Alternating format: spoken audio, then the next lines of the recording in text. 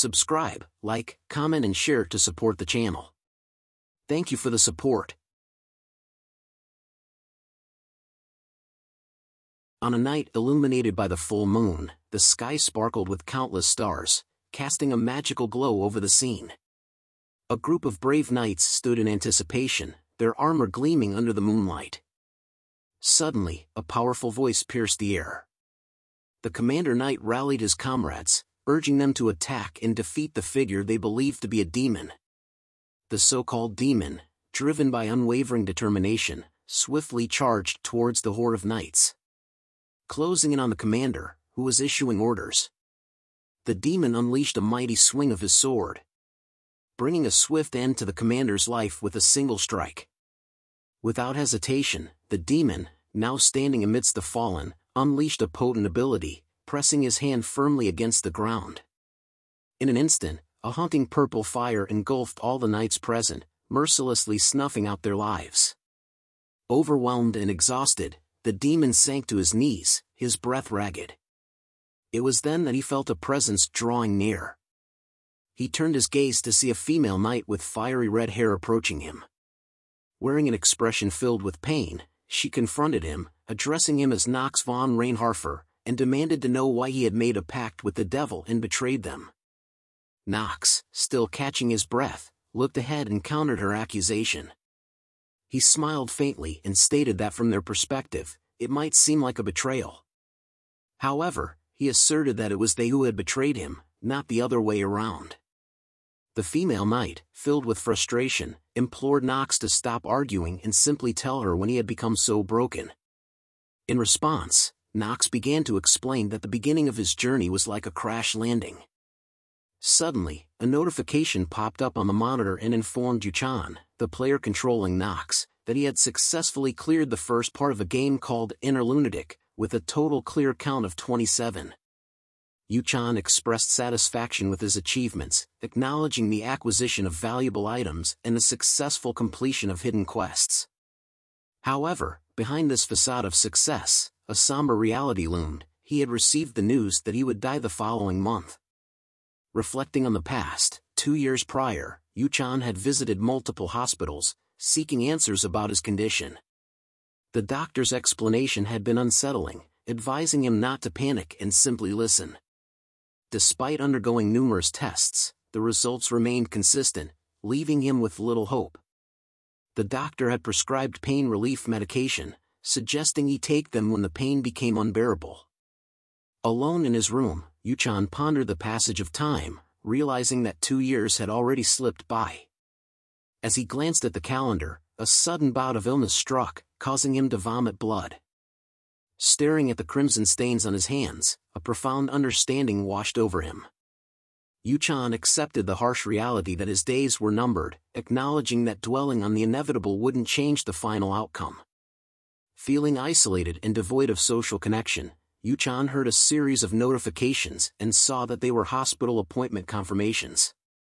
He couldn't help but feel lonely, realizing that no one had reached out to him after his memory loss, and he had no one to reach out to in return.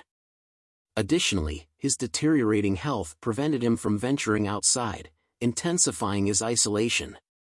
Glancing at the papers on his desk, he saw various documents related to late-stage cancer support groups, church flyers, and hospice options. Overwhelmed by the emotions welling up within him, Yoo Chan discarded the papers, and tears escaped his eyes. Turning his attention to the monitor in front of him, Yoo Chan noticed Lunatic prompting him to start a new game. He contemplated his limited options and decided that this was all he had left. With a sense of resignation, he entered the player's name as Carl. Lost in thought, Yoo Chan pondered the kind of character he should create this time. He weighed the options, considering the possibilities of a mana sensitivity genius and swordsmanship and combat genius. However, a warning message appeared, cautioning him about the penalties associated with choosing multiple genius traits. It urged him to select only one or fewer genius traits to avoid those penalties.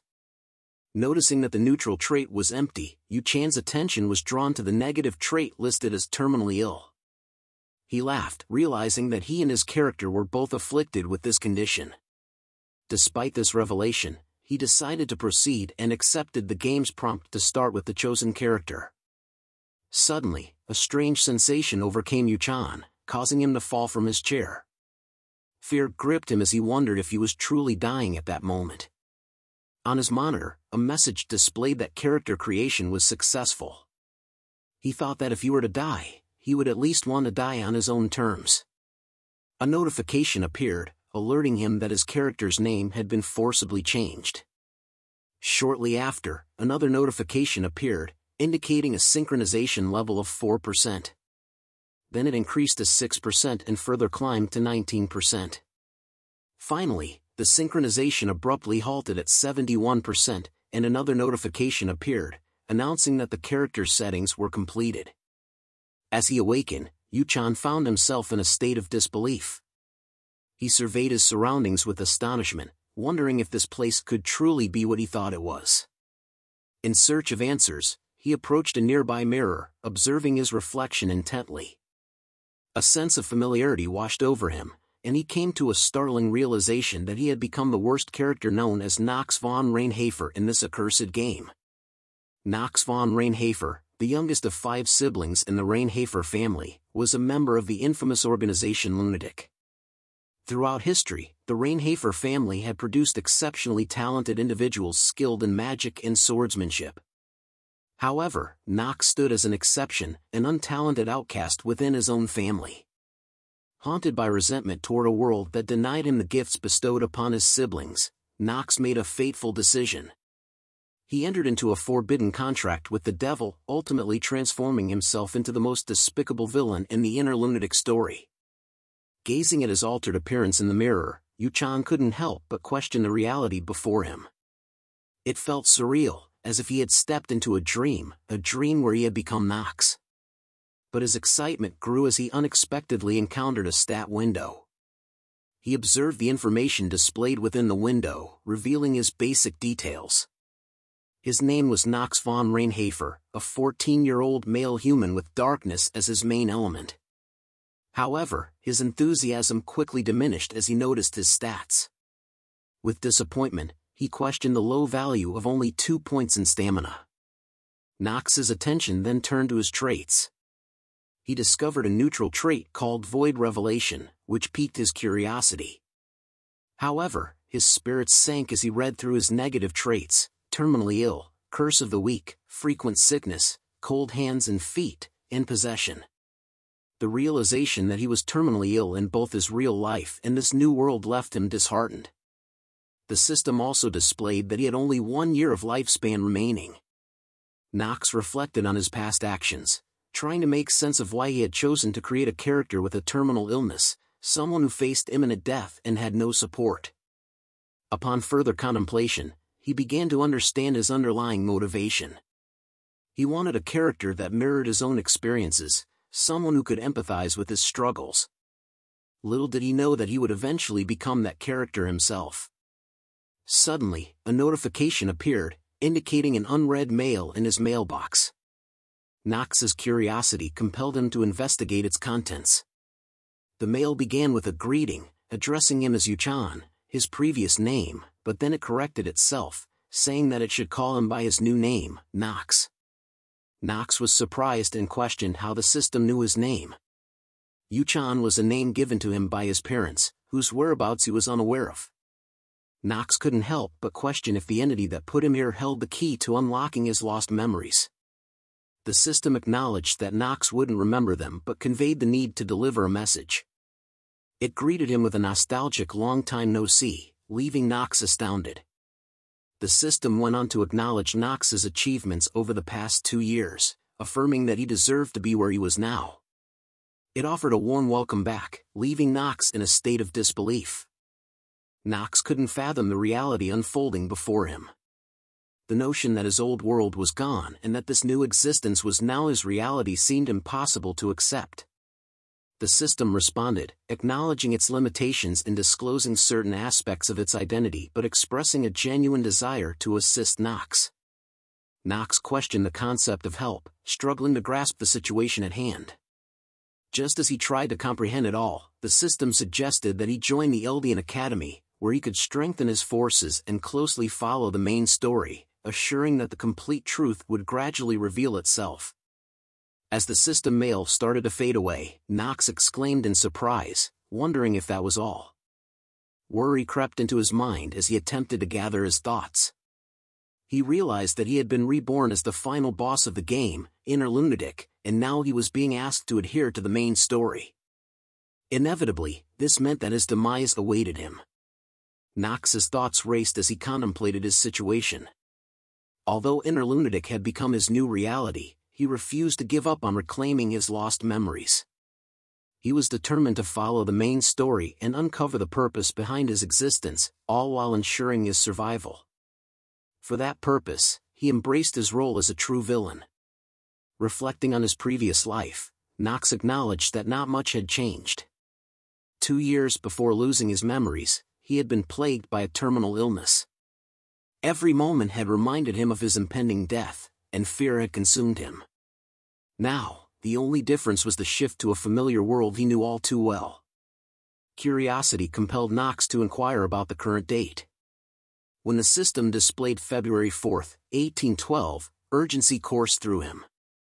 Time was not on his side, and he had to act swiftly. With determination burning within him, he resolved to embark on his 28th attempt to clear the game. As Nox reached for the doorknob, intense pain surged through his wrist bones, turning them red. To his surprise, a notification appeared, revealing the activation of a negative trait.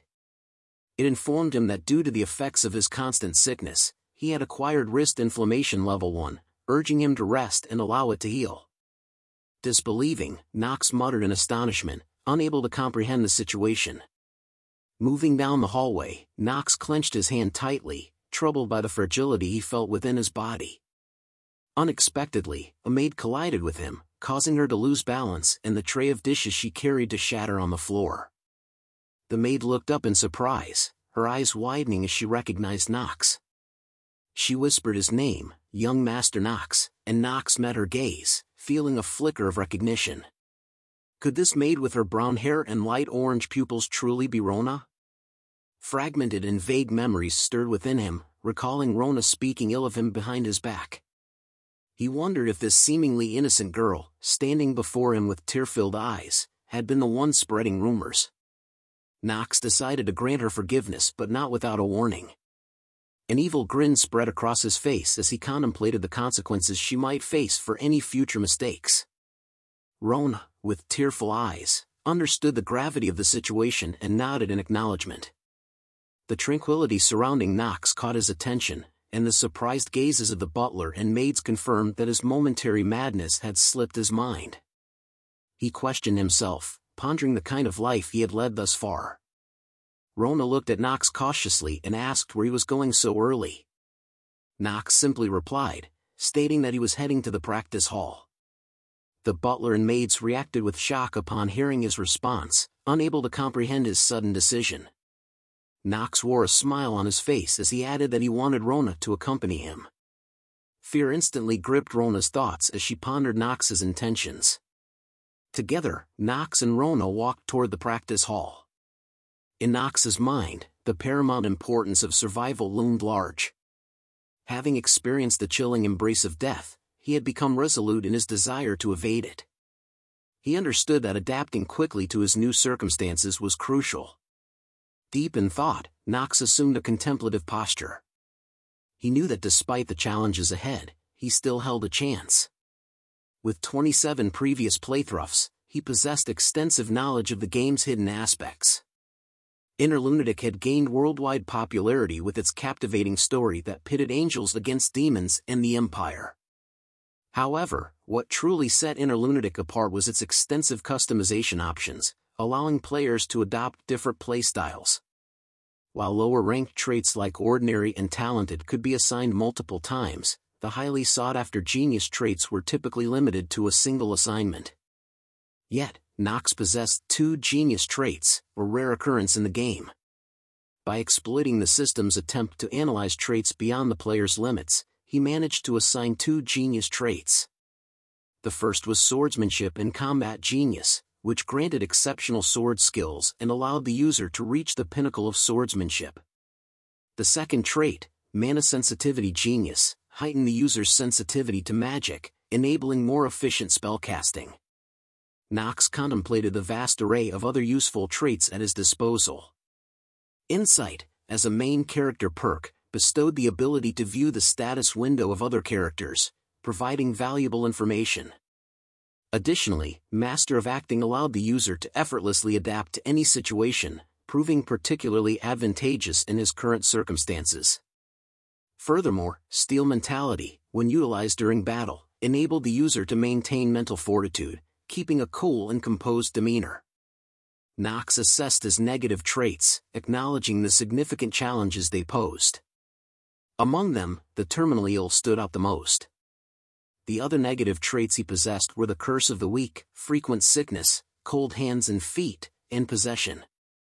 Those afflicted with cold hands and feet found it nearly impossible to enter icy areas without a warming skill. With frequent sickness, Nox anticipated fainting at least once every chapter due to its effects. Contemplating his situation, Nox realized he had no other choice but to proceed step by step, accepting the challenges that lay ahead.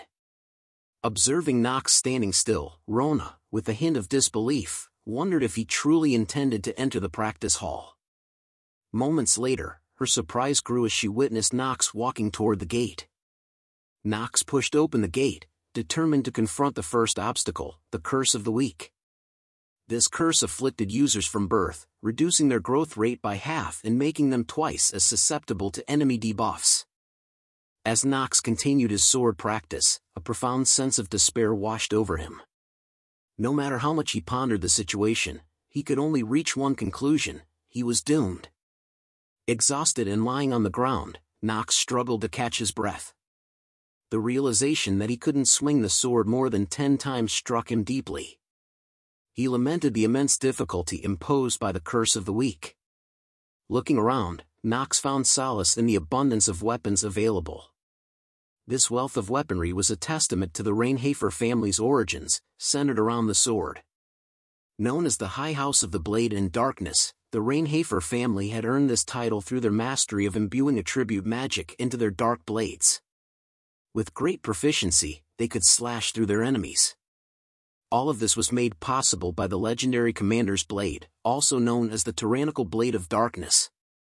This ancestral sword had been passed down through generations, carrying on the tradition and legacy of the Reinharber family. Nox contemplated the advantages of being part of a noble family, setting aside his prowess in swordsmanship. One of the greatest benefits was the abundance of wealth.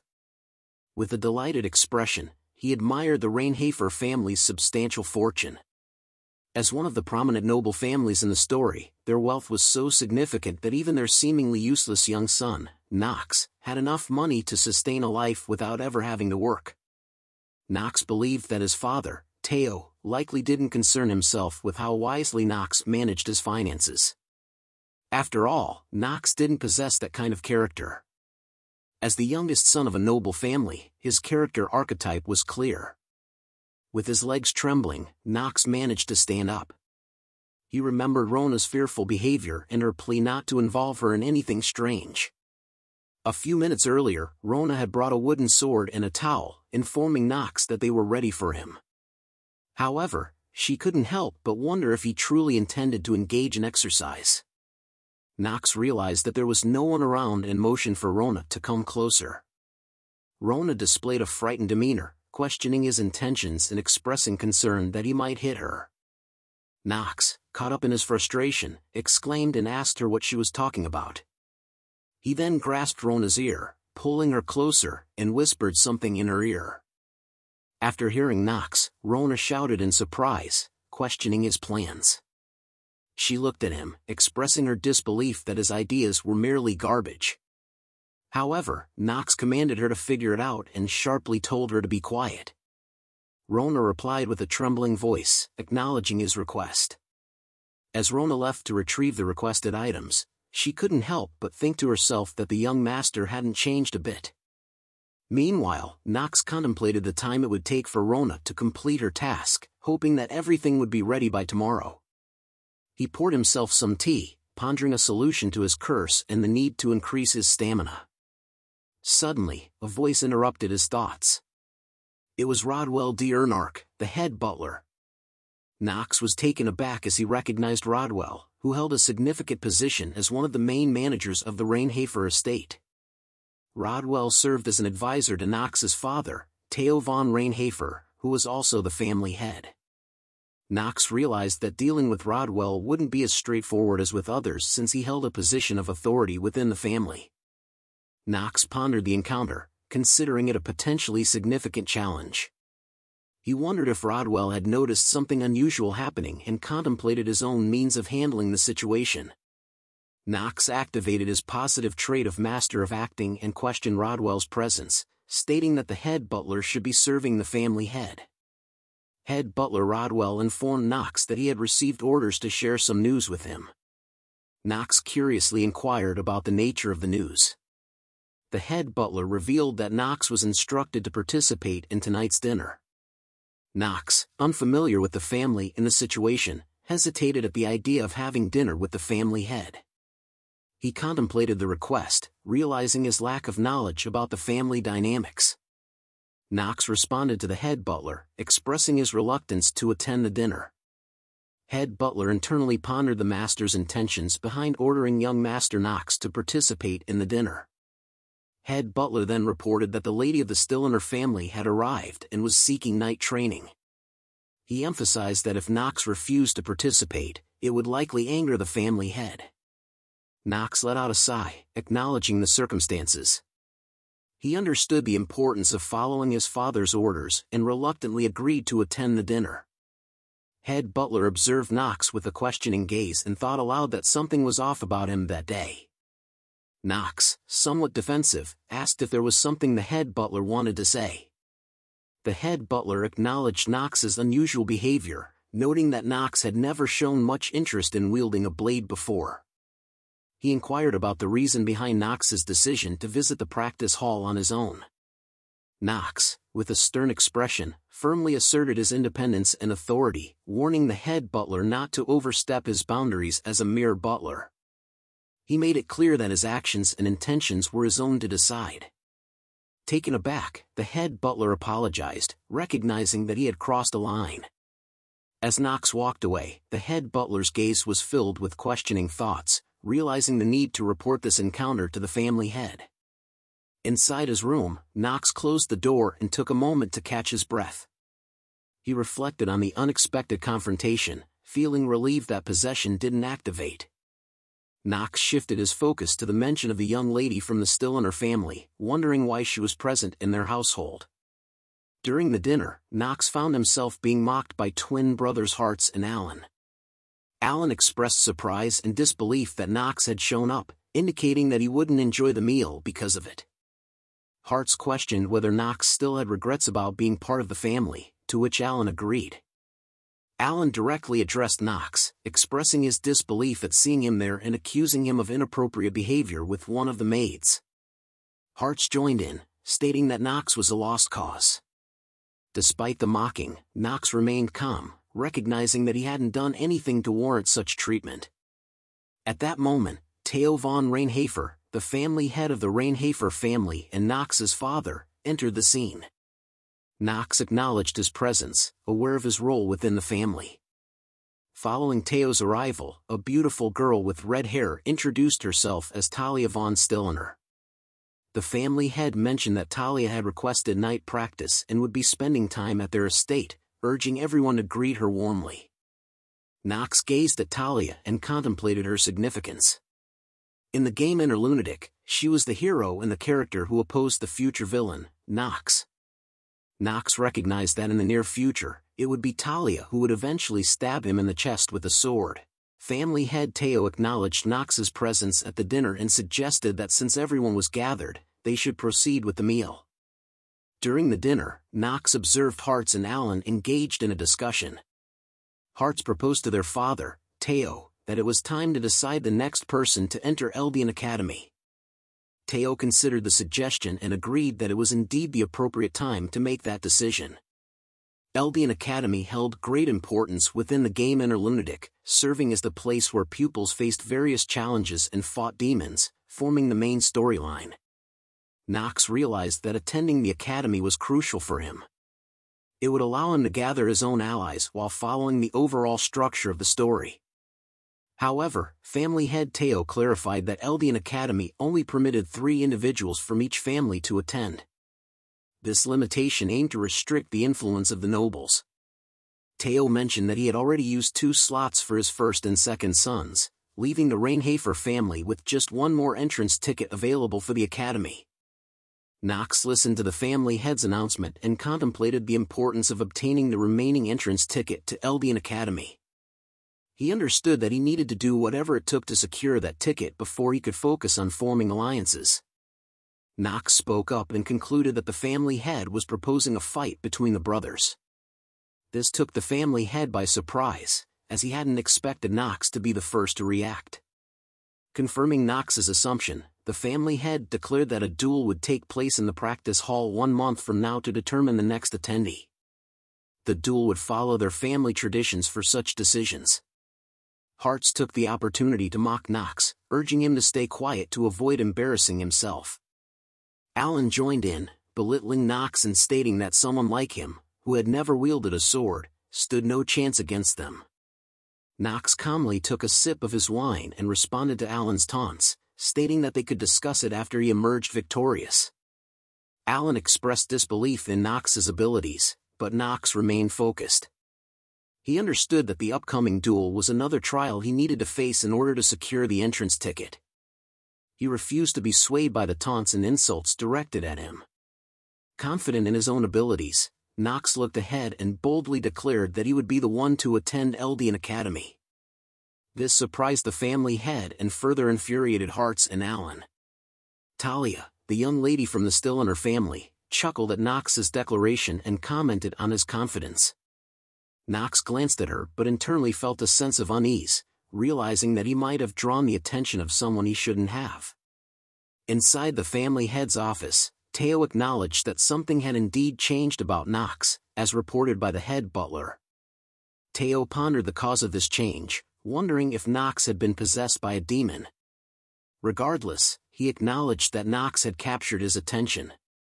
Teo instructed the head butler, Rodwell, to continue keeping a close eye on Nox. The family head was curious about the transformation in Nox and wanted to understand the reasons behind it. Meanwhile, Nox was running at the practice hall, sweating and panting heavily. Observing the scene, one of the maids commented on his frequent visits to the practice hall. Another maid mentioned the upcoming duel in 1 month, sparking curiosity among them about Nox's sudden dedication to physical training. Nox overheard their conversation, wondering why he was able to pick out their words so clearly and questioning if he had a special trait. At that moment, he received a system message indicating a slight increase in his stamina stat. Nox expressed disappointment at the small increment and reflected on the significance of stamina for him. He recognized that his low stamina was his greatest obstacle and a hindrance to unlocking his full potential with the trait Swordsmanship and Combat Genius. Nox understood that the requirement to utilize the trait was to have his stamina stat reach 4. However, due to the curse of the week, it had taken him a month to increase his stamina by only 1.9 points. Nox felt frustrated with the curse of the week, a trait that reduced his growth rate by half. Despite putting in a lot of effort, he had only managed to increase his stamina by a small amount, and the terminal illness trait further hindered his progress. Nox realized that he needed to exert 4 times as much effort compared to others just to see minimal improvements. The difficulty of his situation weighed heavily on him. However, Nox decided to set aside those concerns for the time being. Just then, Roan arrived, pushing a moving tray filled with the materials Nox had requested the previous day. Nox acknowledged her arrival, realizing that she was faster than he had anticipated. With the supplies now available, he felt confident about making progress. Contemplating how to reach a stamina level of 4, Nox reassured himself that there were no issues. He believed that his knowledge would allow him to overcome any obstacles. Curious about the purpose of the materials, Rona questioned why Nox needed them, expressing concern about their dangerous nature and their expensive cost. She pointed out that the scroll seemed to be the only useful item among them. Nox simply replied that people didn't know how to use those materials effectively, implying that their usefulness was hidden from others. As Rona looked at him with a questioning expression, Nox picked up a bottle of elixir and drank it in one go. Panicking, Rona shouted that it was poison. Sweat covered Nox's face as he acknowledged the potency of the poison. A system notification appeared, indicating that Nox had consumed the poison of the three-headed gorgon and his health would temporarily increase by 1.5 times. It also informed him that his death counter had started, with 9 minutes and 59 seconds remaining until death. As Rona grew increasingly panicked, she exclaimed that she would call the head butler for assistance. However, Nox urged her to wait and proceeded to eat the core, ignoring her pleas. Rona's worry intensified as she exclaimed that the core was not meant for consumption. A system notification appeared, indicating that Nox had consumed the core of the golem and would slowly be petrified as a result. Another notification followed, stating that a hidden piece had been activated and that the poison of the three-headed gorgon was reacting with the golem's core. Nox was pleased with the results and thought that his plan was working perfectly. The golem's core was originally used to petrify people or increase their defense quickly, or to create artificial golems. However, when combined with the three-headed gorgon poison, it had a special effect. Notifications continued to appear, indicating that a special effect had been activated and the poison of the three-headed gorgon had been diluted, causing the negative trait curse of the week to disappear. Nox was ecstatic, as the curse that had plagued him was now gone. However, Rona, with tears in her eyes, looked at Nox and expressed her concern, fearing that he might soon die. Ignoring her worries, Nox suddenly began to unbutton his shirt, causing Rona to cover her eyes in embarrassment and exclaim in shock. After unbuttoning his shirt further, Nox poured an elixir bottle onto his head, prompting a series of notifications to appear. The dew of the Remembering Fairy countered the petrification effects of the golem's core, and a hidden piece was activated. Nox felt a surge of satisfaction as his plan unfolded precisely as intended. The notification informed him that the Blessing of Growth, a temporary trait, was granted through the interaction of the dew and the golem's core. This blessing would double his stat growth until his stamina reached 5. Left with only the scroll, Nox picked it up and activated the Rapid Stamina Growth scroll with another notification confirming his action. This scroll would double his stamina growth rate. As Nox contemplated the results, he realized that he had successfully eliminated the curse, and with the Blessing of Growth mitigating the debuffs from the terminally ill trait, coupled with the effects of the scroll, his current growth rate should be twice that of most people. This meant he should be able to increase his stamina stat at a much faster pace. Suddenly, Rona leaped onto Nox, causing him to momentarily lose his balance. Concern filled her teary eyes as she questioned his well-being. Nox, slightly annoyed at her interruption, initially demanded a towel but softened when he saw her distress. With a reassuring smile, he assured Rona that he was fine. She continued to worry, suggesting he should rest and consider calling the head butler for assistance. Nox, once again, reassured her, insisting that he was all right. Curious about his next course of action, Rona inquired about his plans. Nox simply replied with a single word, "Run." In that moment, Nox and Rona sprinted through the practice hall, their actions capturing the attention of Talia, who stood nearby, observing them. Talia, who had been closely observing Nox, couldn't comprehend why someone as seemingly weak as him would accept a match against his brothers. Her maid, Emma, tried to caution Talia against staring at Nox and reminded her of proper etiquette. However, Talia interrupted Emma, expressing her frustration and disbelief at Nox's lack of sword skills and refusal to accept help from the other Knights of Reinharber. Talia couldn't shake off her annoyance, though she couldn't fully understand why she was so bothered by Nox's situation when she believed he would simply end up getting beaten up within a month. Despite her thoughts, Talia's annoyance persisted. Determined to address the matter, Talia walked towards the practice hall, informing her maid, Emma, that she would be right back. Approaching Nox as he rested, Talia introduced herself, stating her name. Nox was taken by surprise at her approach and wondered why she had sought him out. He asked her what she wanted, noting that he had heard her name before. Talia, feeling somewhat flustered by Nox's cold attitude, thought to herself that he must have been taken aback by her beauty. She confronted Nox, questioning his confidence in being able to defeat his brothers, and asked if that was the reason why he had accepted the match. She further inquired whether he truly believed that he could defeat his brother by simply running away like this. Talia went on to offer her assistance, expressing her willingness to help him. However, Nox calmly rejected her offer, telling her to get lost and showing no interest in her help. Talia was taken aback by Nox's response and exclaimed in disbelief, expressing her indignation at being treated this way when she was offering her support. On the sidelines, Rona observed the exchange and thought that if Nox continued to speak in such a manner, it would make girls dislike him. Unwilling to persuade Nox any further, Talia turned to walk away from the practice hall, clearly upset with his refusal and dismissive attitude. Nox, using his insight ability on Talia, gained access to her stat window, allowing him to learn more about her abilities and traits. He observed that Talia possessed impressive stats, particularly in terms of stamina, which surpassed that of most grown males.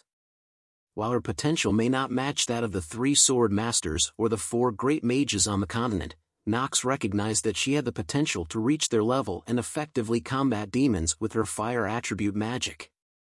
Nox also knew that in the near future, Talia's fire attribute magic would awaken to white flames and be used to burn the demonized version of himself. Understanding the significance of making Talia his ally at this point, as it would drastically alter the future events of the story, Nox pondered how to navigate the original story while avoiding his own demise.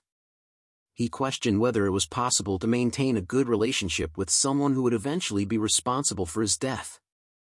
1 month later, Talia walked through the hallway, reflecting on the praise she had received for her quick learning abilities and the expectations tied to the Stillrainer family's talent. However, she couldn't help but feel inferior compared to her sister's exceptional talent. Talia questioned her own potential and wondered if she could ever become a knight. Reminding herself of the qualities and principles a knight must possess, she contemplated the path she needed to follow. Knights should never be consumed by greed, maintain a frugal lifestyle, and be willing to sacrifice themselves for the greater good.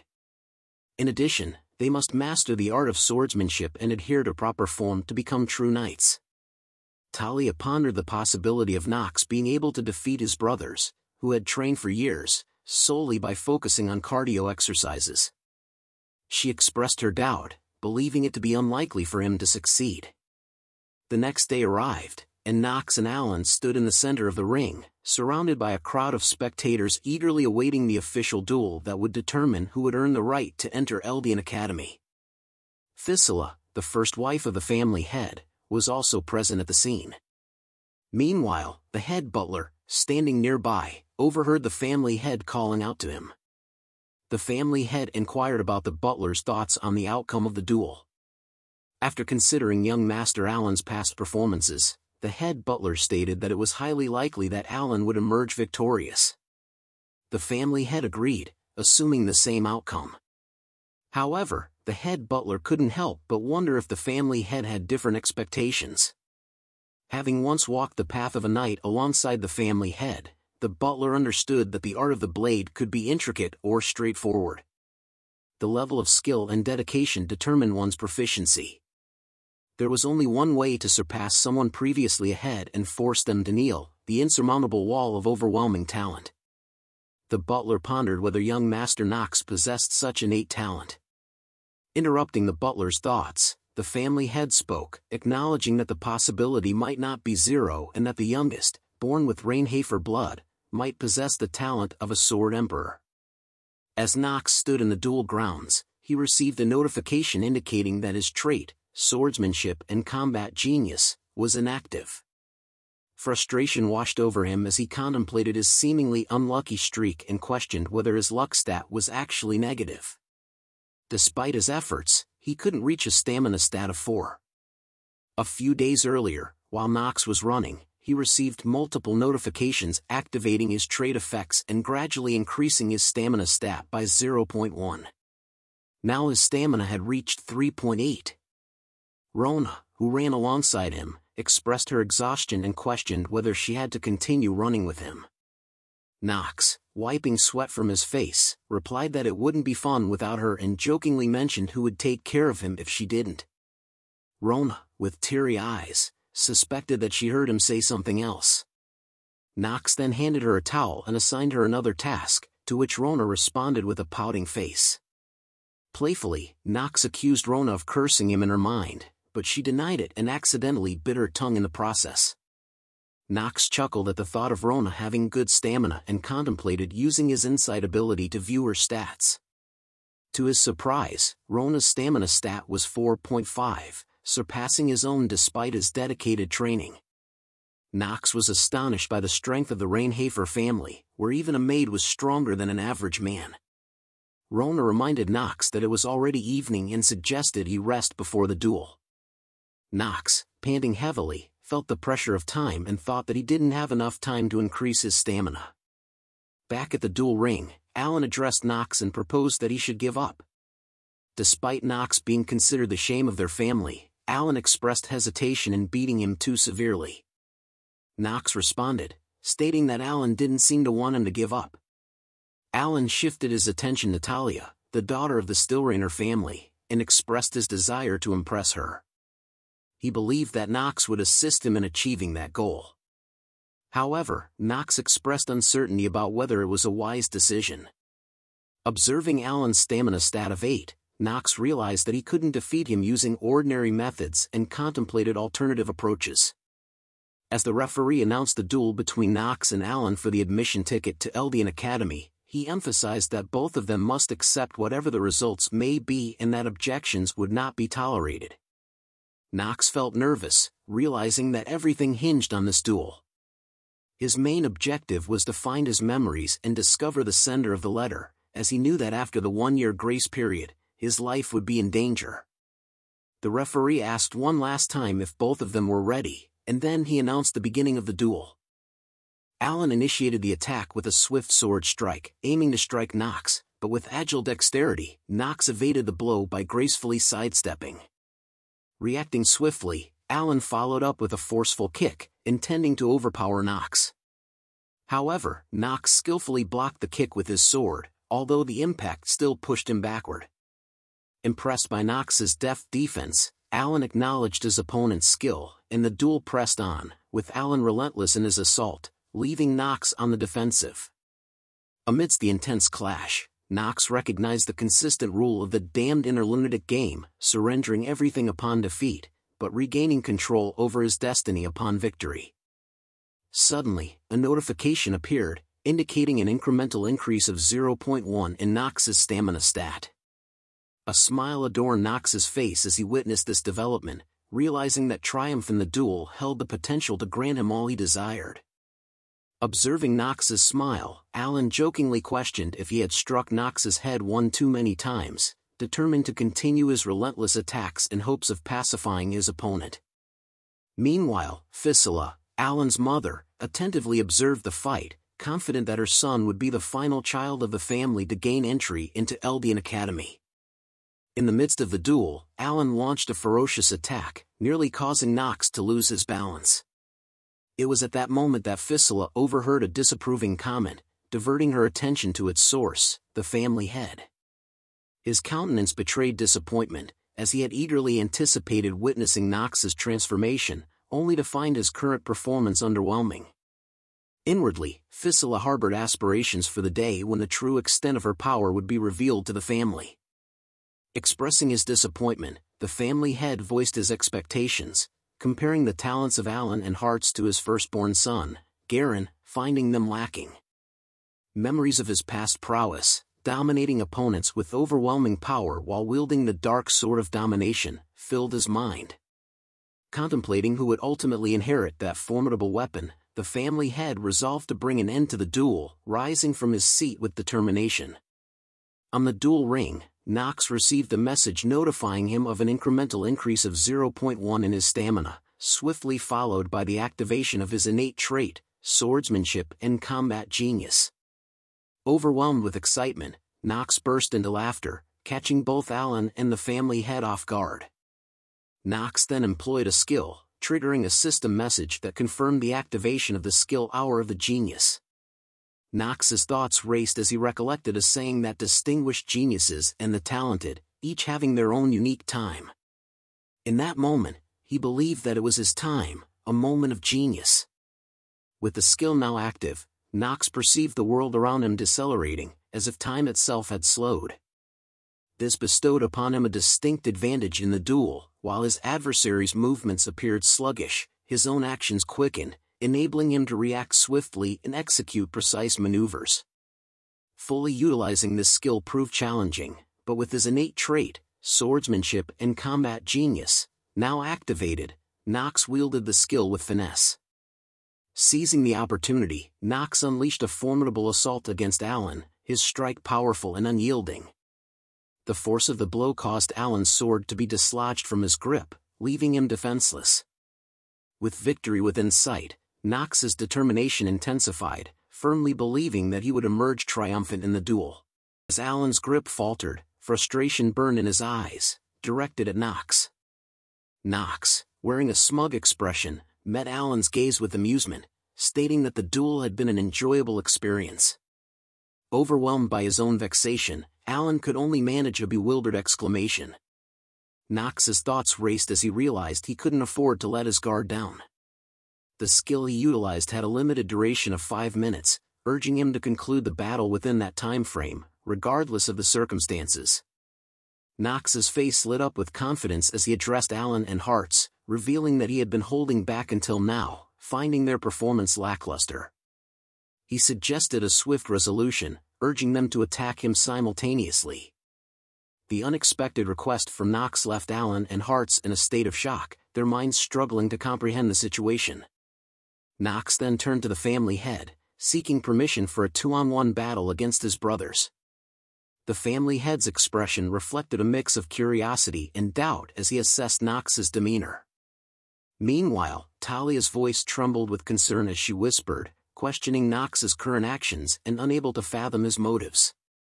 Observing Nox's newfound energy and determination, the family head sensed that something had changed about him. Intrigued, he decided to grant Nox's request, allowing this unconventional sparring scenario. Just then, Fissila rose from her seat, prepared to intervene, but her plea went unnoticed by the family head, who remained resolute in his decision. With a simple command, he signaled the commencement of the battle, setting the stage for what was to come. Alan retrieved his fallen sword from the ground, his movements driven by determination. Hartz, seething with annoyance and resentment toward Nox for humiliating them in front of their father, radiated anger. Nox stood before them, maintaining a serene smile, ready to confront them head-on. Hartz issued a warning, indicating that Nox should brace himself for what awaited him.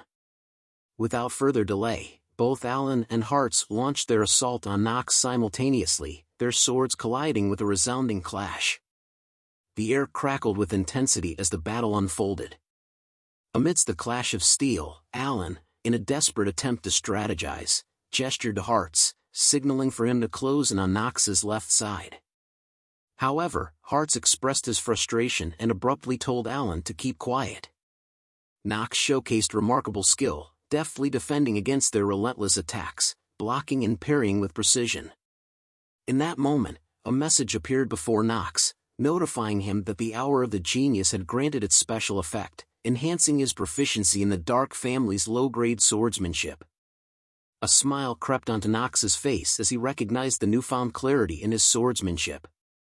Seizing the opportune moment, Nox swiftly retaliated, countering their attack and landing a calculated strike on Alan's shoulder. Both Alan and Hartz, visibly exhausted, panted heavily, struggling to catch their breath. In contrast, Nox stood composed, seemingly unfazed by the physical toll of the battle.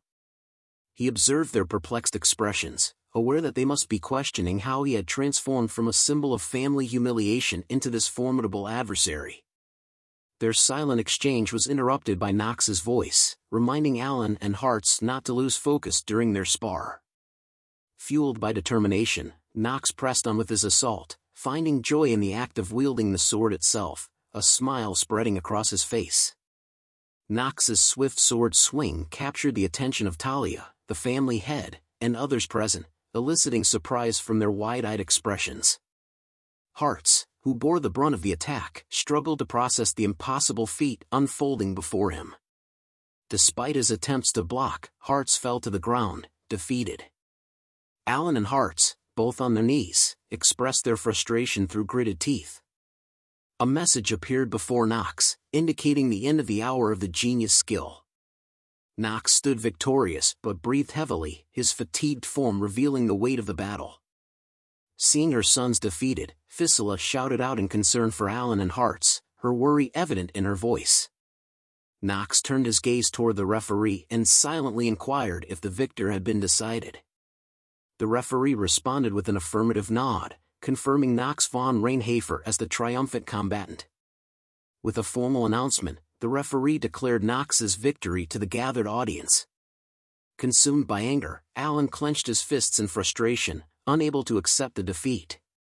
Nox released his grip on the sword and shifted his focus to the family head, who wore a content smile on his face. Expressing his gratitude, Nox respectfully bowed to the family head before announcing his departure. As Nox made his way toward the exit, Talia locked her gaze on him, her face displaying a determined expression. Realizing the urgency of the situation, she felt compelled to reach out to Nox without delay, her mind set on the necessity of an immediate conversation.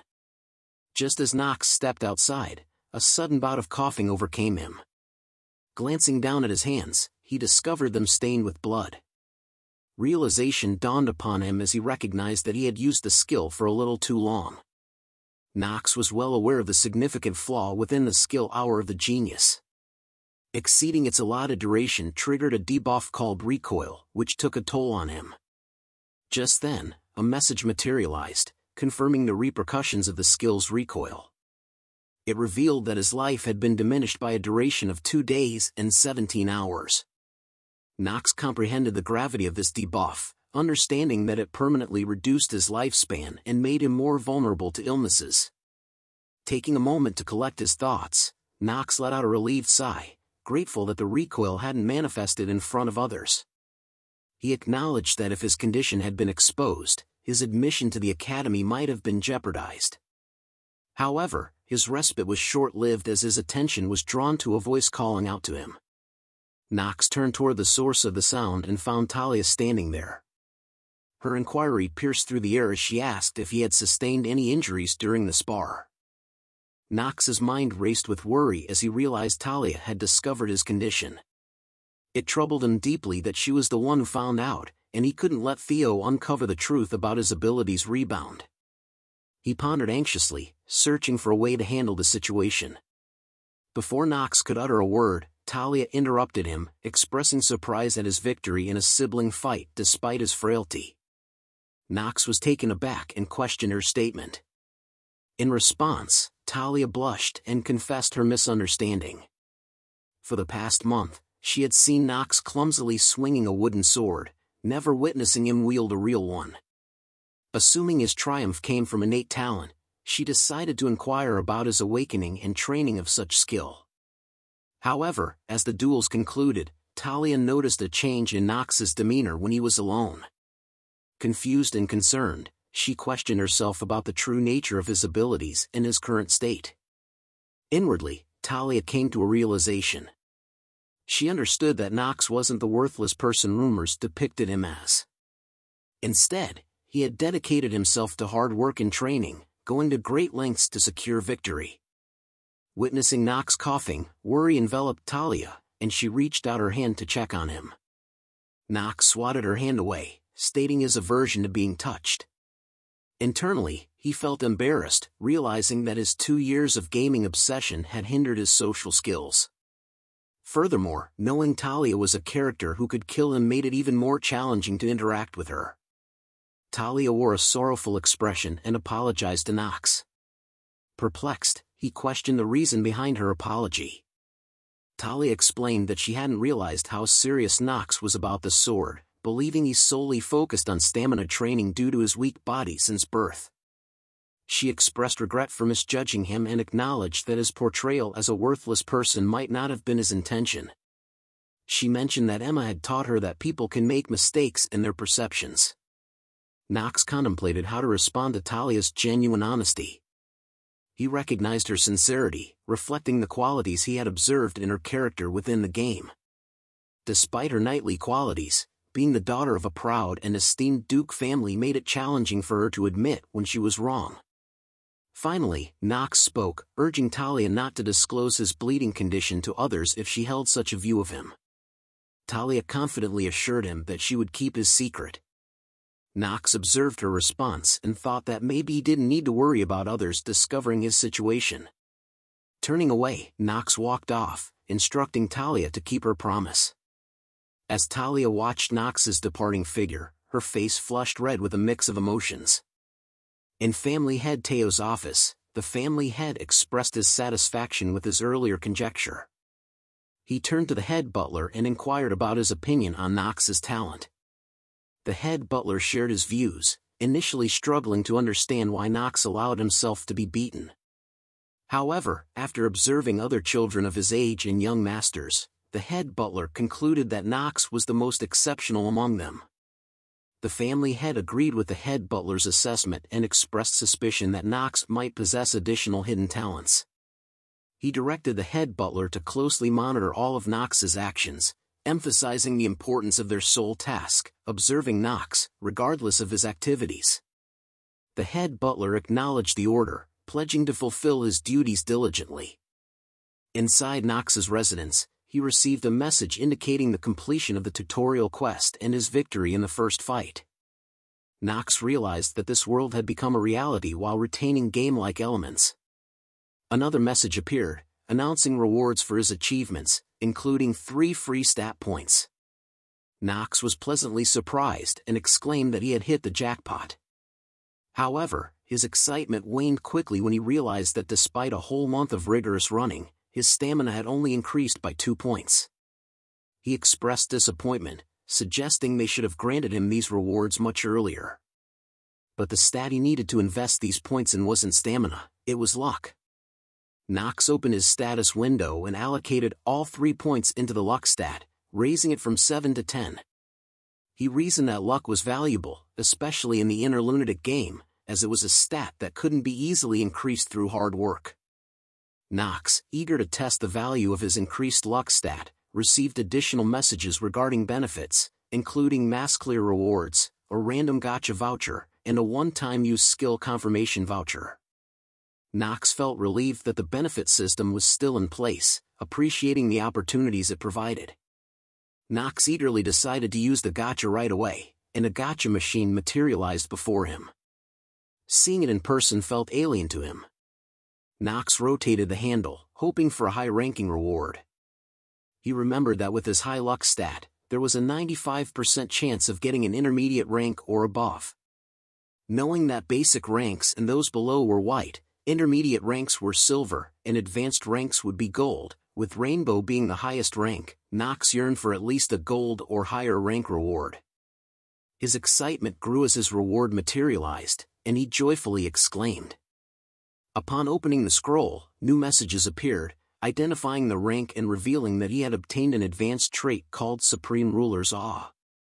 Nox couldn't believe his luck and expressed happiness at acquiring such a powerful trait. The skill information revealed that it was an active skill of advanced rank with no attribute. Its effect was that those with a lower status value than him would have all their stats reduced by 20%. Considering it a jackpot, Nox smiled at the fact that it was a debuff skill. However, he knew another reward awaited him.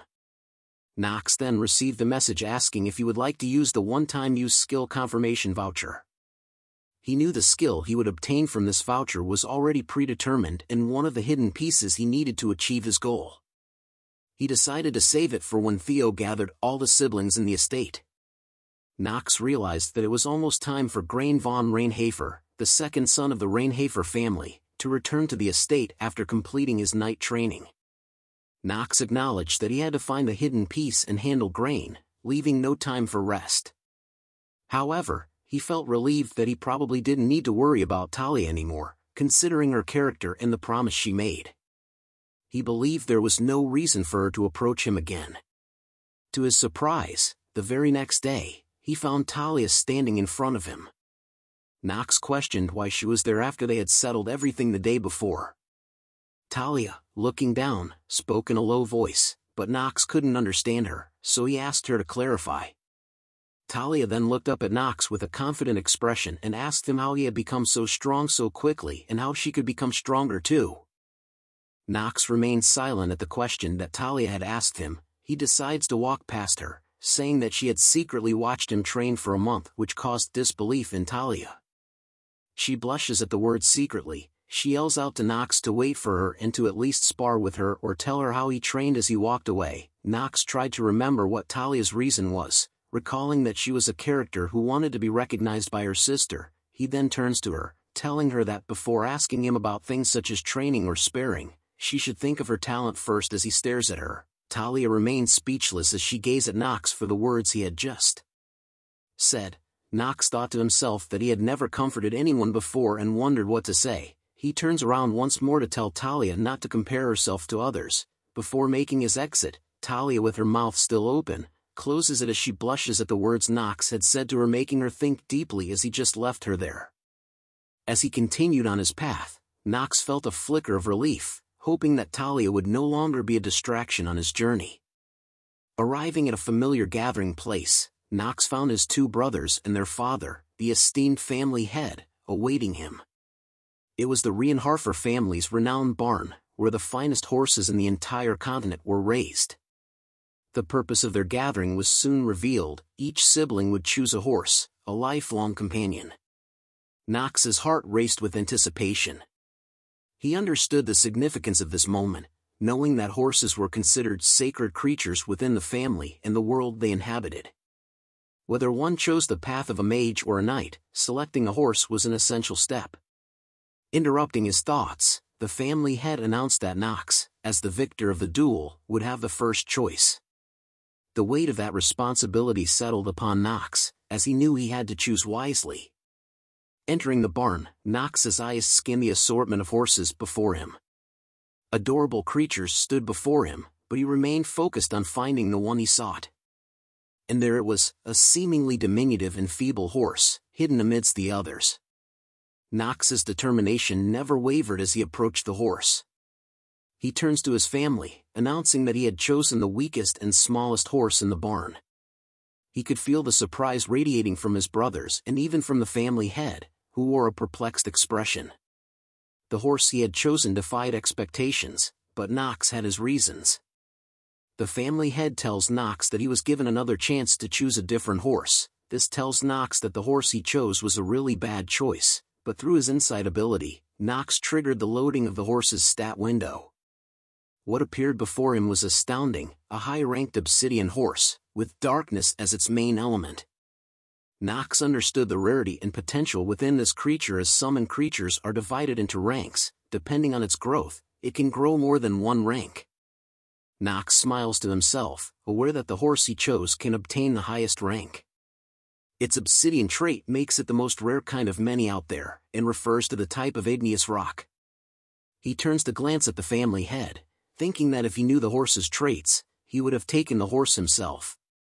He further thought, despite the horse's current state, marked by multiple debuffs and a looming sense of mortality, Nox held firm in his decision. He believed that with his knowledge and abilities, he could save this remarkable horse. The family head, concerned and disappointed, questioned Nox's choice, doubting his reasoning. He wondered if Nox had projected himself onto the horse, thinking that Nox was just an emotional and weak one, making him a disappointment. The family head tells Nox that he hopes he would not regret his decision. The family head turns to leave, as the brothers called out to him. Nox wondered if his decision was really that disappointment, as the others selected their own horses. The head butler interjected, urging Nox to name the horse. He pondered for a moment about the name. When it quickly dawned on him, he settled on the name Carl. It was a name that held profound significance for him, as it was the name he used to clear the game inner Lunatic. Later, in the privacy of his room, Nox observed Carl lying on the bed, covered by a protective sheet. Nox had taken the precaution of hiding the horse from prying eyes, ensuring that his actions remained hidden. Nox's gaze met Carl's determined eyes, mirroring his own struggle for survival. He recognized that Carl, like himself, fought against the impending end, clinging to the desire for more time. Summoning Rona, Nox demanded her immediate response, only to witness her stumble and fall upon entering. Teasing her about her habitual clumsiness, Nox assigned her the task of taking care of Carl. Rona's initial surprise and reluctance faded, replaced by a begrudging acceptance. As Rona questioned the feasibility of having a horse in bed, Nox reminded her of Carl's condition and encouraged her to do her best. Reluctantly, Rona agreed, glancing at the horse with a mix of annoyance and sympathy. She then turned to Carl, asking if he was hungry, unknowingly embarking on an extraordinary journey. Nox, contemplating the unfolding events, realized that the shock of what was to come would test Rona's resilience. He wondered if she would be able to handle the weight of their shared secret. 3 days had passed, and the day started with Rona's loud wailing. Rona was crying and holding Carl's head. She tells Nox that Carl was dead. Nox stares at them knowing that Rona was crying because Carl had left the world. He recalls the past memories of Rona taking extremely good care of Carl and had put in a lot of effort over the past 3 days. Nox felt bad for her, but he had already knew that something like this would happen. And that Carl couldn't be saved, poor horsey guys. Nox then tells Rona to stop crying as it was distracting him, but Rona was still concerned about Carl. He tells her not to worry as Carl would soon return to his side again. Rona looked at him after hearing those words and wondered if something was wrong with his head. Feeling annoyed by her reply, Nox tells her to get behind him now. He takes out a scroll from his jacket, and Rona was curious about the scroll. He unrolls the scroll and it showed a summoning circle on it as he places it down. Nox began to cast a spell thinking to infuse his mana into his scroll. Rona was shocked to witness what was happening as the spell was coming to completion. Nox showed a smile as a sweat drop appears on his face once the spell began to die down. Rona approached Nox with caution, asking why he knew how to use mana as it was illegal, but Nox was too tired to reply and thought about how he couldn't control his mana well. He decides to go for another round. He tells Rona to stop distracting him as it will make Carl die a second time, and that this time it would be her fault. Rona covered her mouth to stop herself from distracting Nox, while he was trying his best to focus on the spell. He continues to cast the spell thinking that he needed to focus and that he was still someone that hasn't awakened their trait of genius of mana detection. Nox recalls the law about using mana under the age of 15, which was not allowed unless you were from the imperial family. This made it possible for the descendants of the imperial family to be several times more proficient at magic compared to other students who were learning to control mana later. Nox steadies his mind thinking that the only thing he could do right now was to pour as much mana as he could into the scroll. The scroll begins to emit purple flames, which Nox could feel its energy from his palms. He realizes that this was mana. He smirks and thinks about how interesting it would be to use his one-time use skill confirmation vouchers. Staring at his hand with purple's flames below it, Nox knew that he mustn't make any mistakes because of the magic that he will be using from now. A window appears saying that the skill book of the dead Necromicron, which was a one-time use object, had been obtained. Nox was using black magic now. A skeleton hand holding onto the book appears with a glowing purple aura. A window appears stating that the target Carl can be revived as an undead. The window asks Nox if he would like to use the magic. Within the game inner Lunatic, there are 2 types of beings that possess the trait of an undead. The first type are beings that are brought back to life with black magic or dark mana. The second type were those that are brought back to life without an ego and are reborn as a stronger being. Quick question for the viewers: which one would you choose?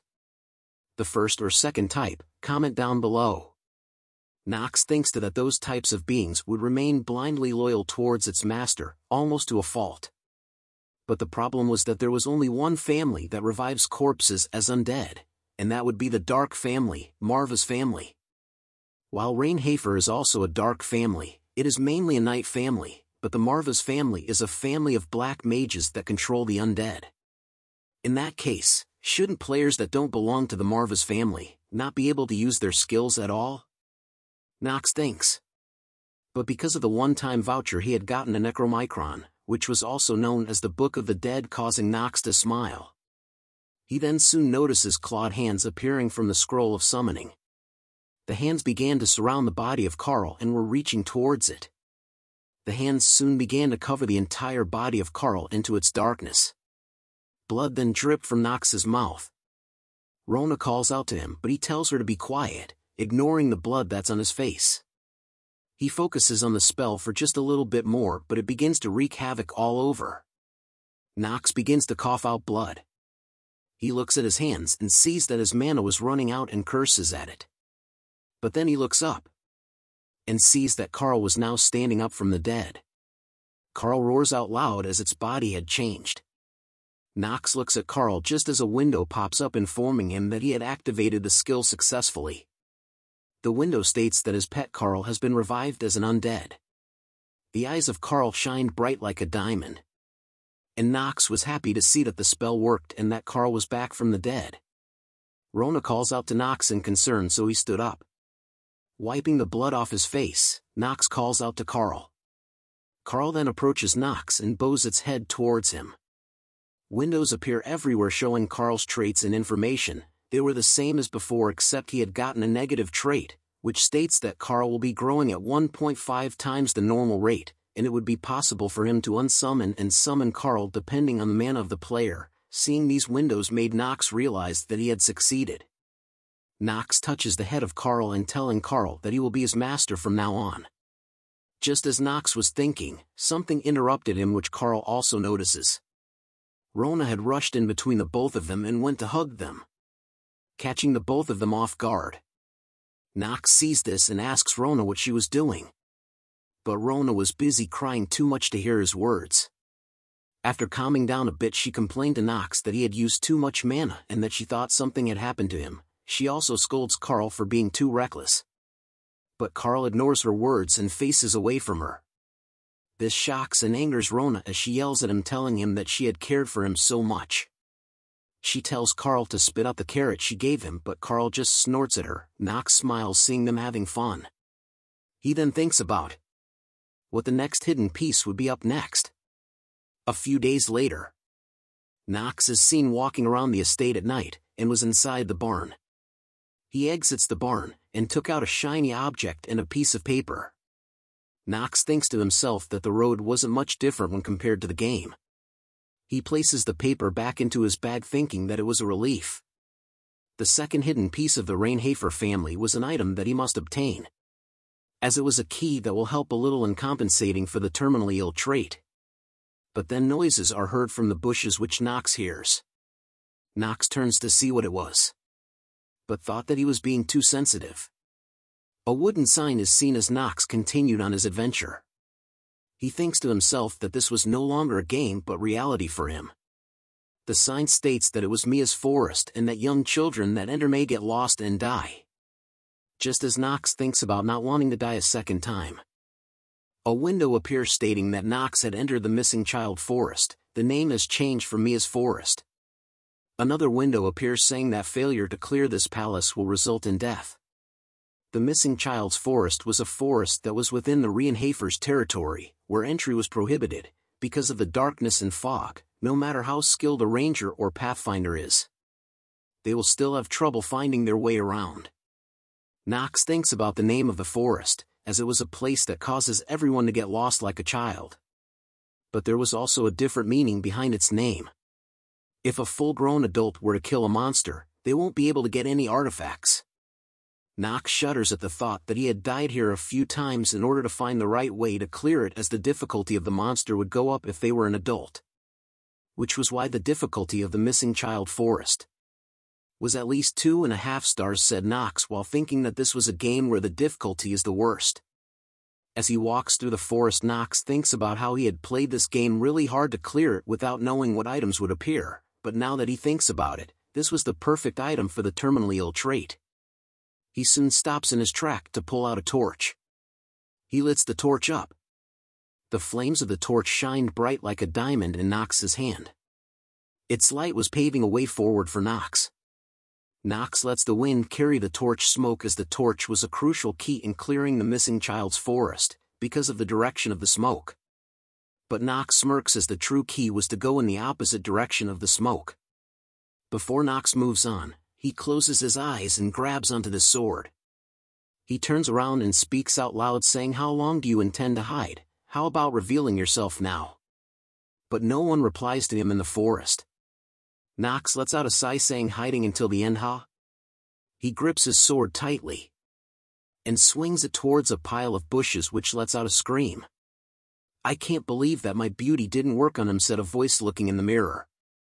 It belonged to Talia, who couldn't understand it at all, but a voice calls out to her saying, "Young miss." It belonged to her servant Emma, who was begging her to stop following Nox around. She tells Talia that if she continues, she will be scolded. But Talia assures her that she won't allow her to be fired from the family, but Emma said that wasn't the point. As Emma walked through the hallways carrying a lit candle, she thought about how Talia was talented enough for people to respect her as the next matriarch, only if Chell wasn't around. Emma lets out a sigh as she wonders why Talia felt inferior to her own sister and was being so impatient. She soon reaches a door and thinks that Talia probably gave up on stalking Nox and was now sleeping. She enters the room and looks around. But fear took over her as she couldn't find Talia in the room. Her hand was trembling as she thinks about Talia going out to find Nox. She then wakes everyone up in the building. Talia was then revealed to be the one in the bushes with a dagger on her leg. Nox was stunned to see that it was Talia in the bushes.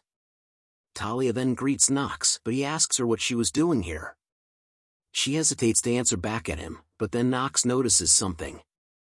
He tells her to get behind him as he points the torch forward. A clawed paw and a tail was then seen. It belonged to a gray wolf. Talia began to grow nervous as she didn't expect to be in Grey Wolf's territory in the forest and that she only had a dagger with her right now. The Grey Wolf began to circle Nox and Talia. Its eyes were focused on them with evil. But then it raises its head up into the air and lets out a fierce howl into the air, which startles Nox and Talia. As the light of the moon shined into the forest, the Grey Wolf lunges towards Nox and Talia with its fangs showing. But Nox was smiling at this, while Talia was nervous. She was surprised to see Nox rushing forward. Nox uses the torch to land a hit on the Grey Wolf as it pounces towards them, and soon slices the neck of the Grey Wolf. It falls to the ground, startling Talia. She thought about how incredible it was for Nox to defeat it so cleanly. But something catches her eye. Nox turns around to see her as his face was covered with blood. He then questions Talia about why she was following him, as he had thought that it was his brothers that were following him. Talon twirls her hair and stutters, saying she was out on a night walk.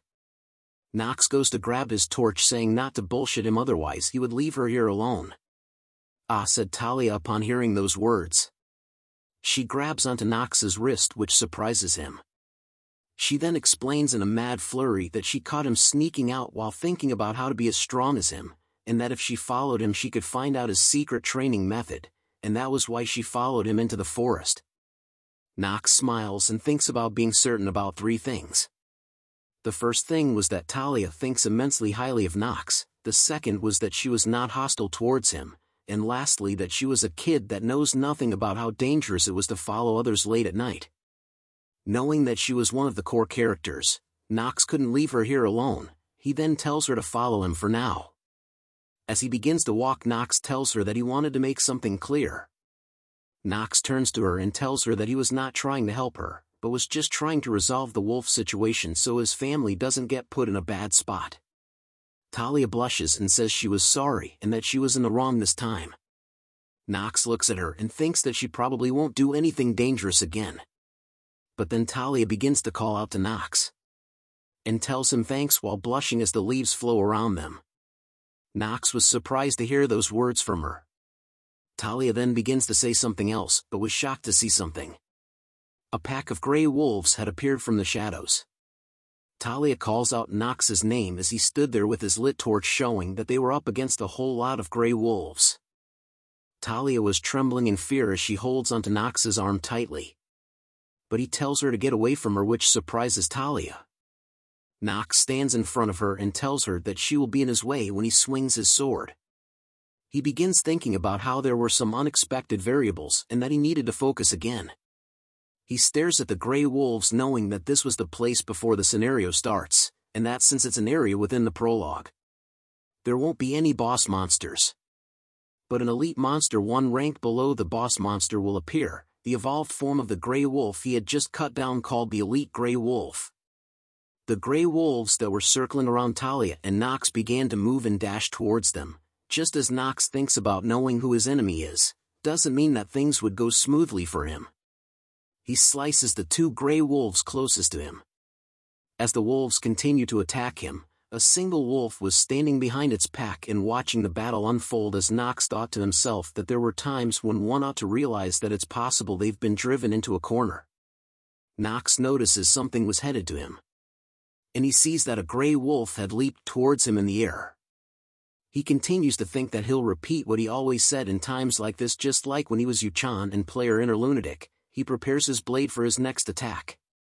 And with a major swing of his blade it lands a hit onto the gray wolf, as he thought of himself as a FING weakling. Nox finally relaxes and lets out a deep breath. Talia, who was holding onto the torch, was amazed at Nox, and that he hasn't even revealed his full power yet, with his sword technique being even more amazing when he was fighting his brothers. She stares at the dead gray wolves and wondered if Nox had ever killed gray wolves before. Talia grips the torch tightly, thinking that Nox still thought of her as being weak. But something was happening in the forest that caught both of their attention. Nox looks up and noted that it was finally here. Elite gray wolves had appeared in front of them. Back at the barn on the estate, the servants were calling out to Talia and asking for more tortures. 2 tracks of small footsteps are found marked on the ground, where a servant deduces that they belong to the Nox and Talia's footprints. The servant told the others that he believed that the both of them had entered the missing child's forest.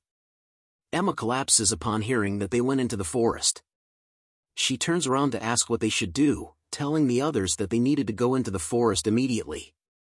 But Rodwell tells her not to be foolish, as going into the forest was impossible. Emma shouts at him, wondering why they couldn't go in. It was because the forest was something that even the Reinharber family had managed to clear. The missing child's forest was ranked one of the highest within the Reinharber family. While the Reinharber family is known to be the strongest dark family in the south, the fact that there's still a forest that they aren't able to clear is basically like saying that they were incompetent. But there was the fact that only children who haven't become adults can enter the forest. And that the forest can only be cleared successfully by children hasn't made known to them yet. Rodwell thinks hard about why Nox would enter the forest. He looks at the footprints and didn't think that Nox was bewitched by a mind-controlling monster, and based on the tracks Nox had moved with care. There were also no traces of anyone getting past the strongest mana barrier of the estate too. Rodwell looks up into the sky, and with all the facts that he had gathered, he realized that Nox had intentionally went into the forest. He grips his fist tightly, and knew that he could no longer see Nox as the weak and frail young master from before. Rodwell then begins to speak, telling the others that there was only one way for the both of them to return. He tells them that Nox has to use his wisdom to find their way out of the forest.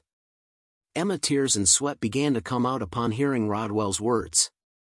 The servants continued to search around the area with their lit torches. But Emma was still feeling terrified as tears flow from her face. She believes that she was the one who had caused Talia to die.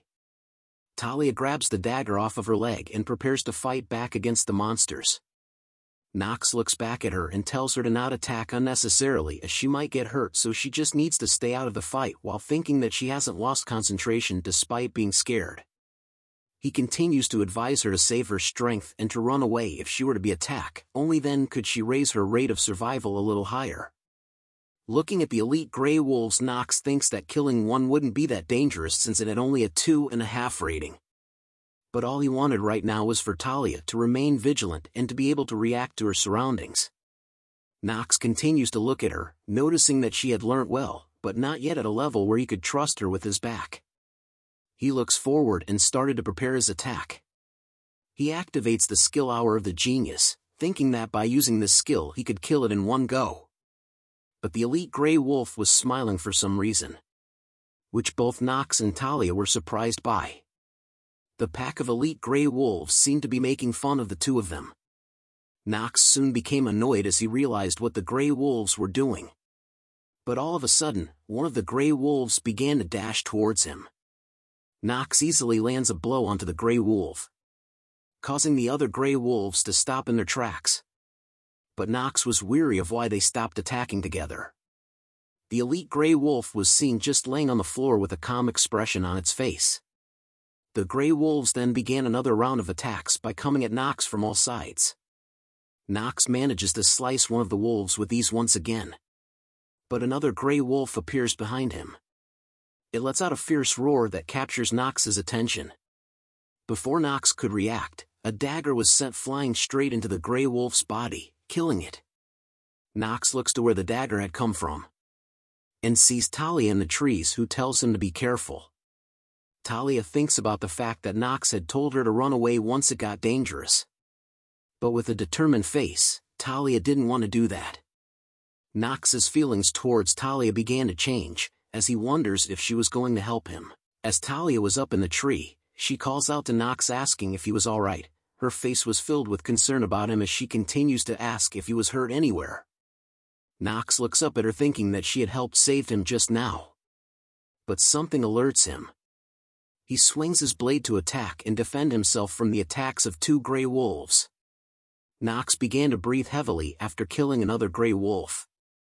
He turns back to face Talia, telling her that he was alright while thinking that this wasn't the time to be so carefree. Talia continues to be concerned for Nox and tells him that she was glad he wasn't hurt. Nox prepares himself for another attack, thinking that he had probably shown her a pathetic side. But something below him catches his attention. He looks at his hands, which were trembling, and realized that the recoil from his skill was already here. But more Grey Wolves slowly start to approach him as he knew that it wasn't over yet. The elite Grey Wolf was finally facing Nox with its eyes shining bright like a diamond. Nox smiles at that fact and thinks that it was finally getting up. The elite Grey Wolf begins to walk around Nox with its gaze still focused on him. It circled around Nox like a vulture while meeting his gaze. It lets out a low growl and speeds out from its spot towards Nox. Nox sees this and braces himself for a fight. But something else had happened. The elite Grey Wolf had dashed past Nox instead. Nox was confused AF about the actions of the elite Grey Wolf. He begins to think about the actions of the elite Grey Wolf and began to realize something. He hears rustling from behind him and turns, but was too slow. The elite Grey Wolf had sliced Nox's left arm with its claw. Blood was seen dripping from its claws after the attack. Talia sees this and calls out to Nox in concern. The elite Grey Wolf soon begins to run in a different direction. Nox could only stand still and held onto his injured shoulder. He curses at the thought that this was only supposed to be 2.5 stars. He believed that the rating needs to be revised, as this elite Grey Wolf was smarter and more cunning than in the game. Nox steadies himself with his sword, thinking that the attack just now took him by surprise. He looks around for the elite Grey Wolf, thinking that he should have realized when it was controlling the other wolves earlier, and that it had used the terrain and geographical advantages too. A sudden noise appears from the bushes, catching Nox's attention as he turns to face it. He stares in that direction and needed to first get his guard up. When the elite Grey Wolf was near him, Nox swung his sword towards it, thinking that it had landed. But the elite Grey Wolf had stopped inches from Nox, causing him to miss his attack. Nox was surprised to see this, as the elite Grey Wolf snickers and smiles at Nox. It opens its mouth, which revealed its sharp fangs, and lunges toward Nox. Nox realized that it was waiting for him to do a huge swing and had shown an opening. Nox grunts hard and tries his best to swing his sword once again, shouting out. But he soon realizes that the recoil had fully arrived. The elite Grey Wolf was now inches from his face with its mouth wide open, ready to take a bite out of Nox. Nox sees this and wondered about how he couldn't predict this, and if it was because he had gotten too excited due to having cleared the game many times before. His face was filled with dread as he thought that he could have done it all, but that was a foolish judgment. He closes his eyes in preparation for the elite grey wolf's painful bite. But a rough sound was heard, causing Nox to open to see what had happened. A dagger had been shoved into the elite grey wolf's eye. Nox thought, if it is able to create an opening, we can also create one, and the person who created that unexpected variable wasn't Nox, as it was revealed that Talia had thrown the dagger to save Nox's life once again. Holding onto his sword for dear life, Nox lets out a battle cry, pushing the sword straight into the elite grey wolf's body with all his remaining strength. It yells out in pain from the two attacks from Talia and Nox, and finally collapses onto the ground with the dagger still in its eye. Nox was breathing heavily and kneeled on the ground after being exhausted from the battle. Talia continues to call out to Nox, but something catches her attention. She sees that there were still two grey wolves around looking at the scene. But they soon turn around and run away. Talia then leaps down from the tree and rushes in front of Nox with the torch in her hand, asking if he was all right. Nox wipes the blood off his face and started to thank Talia, but stopped himself halfway. Talia was confused, but Nox wondered why he was going to thank the enemy who was going to kill him in the future. Instead of thanking Talia, Nox told her that there was no need to worry. But upon seeing the clawed injury on Nox, tears began to flow in Talia's eyes as she yells at him about being injured just now and if he was really okay. Nox takes back the torch from her while telling her that it was just a slight wound, but Talia continues to ask, but Nox cuts her off, saying that it was fine. Hearing this made Talia glad, as she tells him that she was glad he wasn't injured elsewhere. Just then a spider drops down from the heavens. Talia notices that something was crawling on her shoulder. She sees the spider as it was reflected in her eyes. Her scream was loud to the point that Nox was alerted to it. He turns to see what it was, wondering if it was another monster. Talia rushes toward Nox with fear on her face and grabs him. Nox called out to her as she held onto him tightly. Talia mutters the word spider to Nox as she held onto him tightly with her teary eyes. But her eyes soon reflected the image of the spider that she soon spots on her shoulder. Seeing the spider caused Talia to grab onto Nox even harder as she screams out loud. Nox was stunned by her reaction as he wonders how long she was intending to hang onto him. He then looks at her with curious eyes, wondering if she was really afraid of the spider on her shoulder. Nox decides to wipe the spider off of Talia's shoulder with his hand. He then asks her why she was following him into the forest, even though something like a spider was going to scare her. But Talia was still shocked by the presence of the spider as she continues to tell him about the spider and wondered if he too was also afraid of it. Nox teases her by saying that she definitely won't become a knight. Hearing that reply made Talia flustered as she shouts at Nox, but he was glad that she had finally let go of him. But Nox continues to cough blood due to the intense fight he had with the wolves. Talia asks him if he was okay with a concerned look on her face. As the coughing stopped, Nox informs her to not worry about him as he thought of the recoil. He then looks at her and thinks that she had finally pulled her own weight. Nox smiles at the thought that Talia had managed to save him. He wanted to thank her before, but her screaming made it impossible, so Nox decides to just thank her in his head while Talia continued to look at him with concern. The sun finally rises and lights the forest up as Nox stares at it. A ring is seen near the corpse of the wolf that Nox had just killed, with a dark aura emitting from it.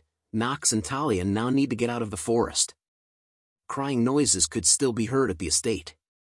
Emma was seen still kneeling on the ground while crying. She says out loud that she was the one that had killed the young Miss Talia. Rodwell stood near Emma as he wondered if Talia and Nox did not make it. He looks up with a worried expression on his face as he thinks that the disappearance of Miss Talia will create a problem between both families, and since a lot of children in this area would go missing in the missing child's forest. He continues to be worried as he thought of how the people who secretly say that the Reinharber family was incompetent. But another servant shouts out to Rodwell, telling him to look over there.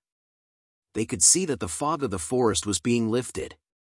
The sight of the fog being cleared meant that the missing child's forest has been cleared. This sight stuns everyone at the estate as Emma and Rodwell stared at it in awe. Emma immediately stands up to ask Rodwell about the meaning behind the fog being lifted in the forest and if it meant what she thought. Rodwell agrees with Emma that her thoughts were right. He explains to her that the event of the fog being cleared meant that the missing child forest had been cleared, and that the only possibility that they were all thinking about had turned into reality. Emma became teary-eyed once Rodwell explained to her what was happening. Nox and Talia had now appeared at the entrance of the missing child's forest. The servants shouted out that young Master Nox was coming out. The servants were baffled to learn that young Master Nox had actually managed to clear the forest, which was hard to believe, and it looked like he was coming out of it as if it was nothing. Rodwell tries his best to hide his smile while knowing that he was certain now. With the clearing of the missing child forest, Rodwell knew that the hierarchy of the descendants within the Reinharber family was about to experience great turmoil. Nox had finally returned and asked why everyone was gathered around the entrance of the missing child forest. Emma shouts out to young Miss Talia and rushes towards her. She immediately hugs Talia and tells her that everyone was extremely worried about her. Rodwell informs Nox that the people from the family were worried about his disappearance too. Nox was surprised to learn that his family was worried about him, as he couldn't believe that they would worry over a good-for-nothing like him. The reputation of his family as a dark family was about to go down. Talia tells Emma to stop crying as she continued to wipe her tears away. Emma then grabs tightly onto Talia's shoulder. With a slightly angry voice, she tells Talia that she was going to tell her all about the 71 rules of the Stillrainer family again and asked Talia to follow her.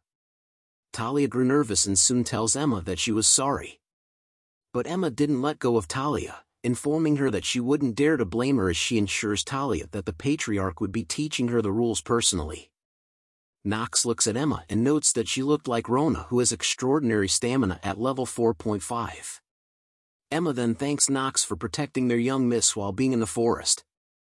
Still having a sad expression on her face, Nox tells Talia that even though he didn't have the intention of going in with her, she managed to pull her own weight, so she shouldn't beat herself up too much. Talia's face lit up like a Christmas tree upon hearing those words from Nox. Back at the family estate, Nox places down his sword and bag onto a chair.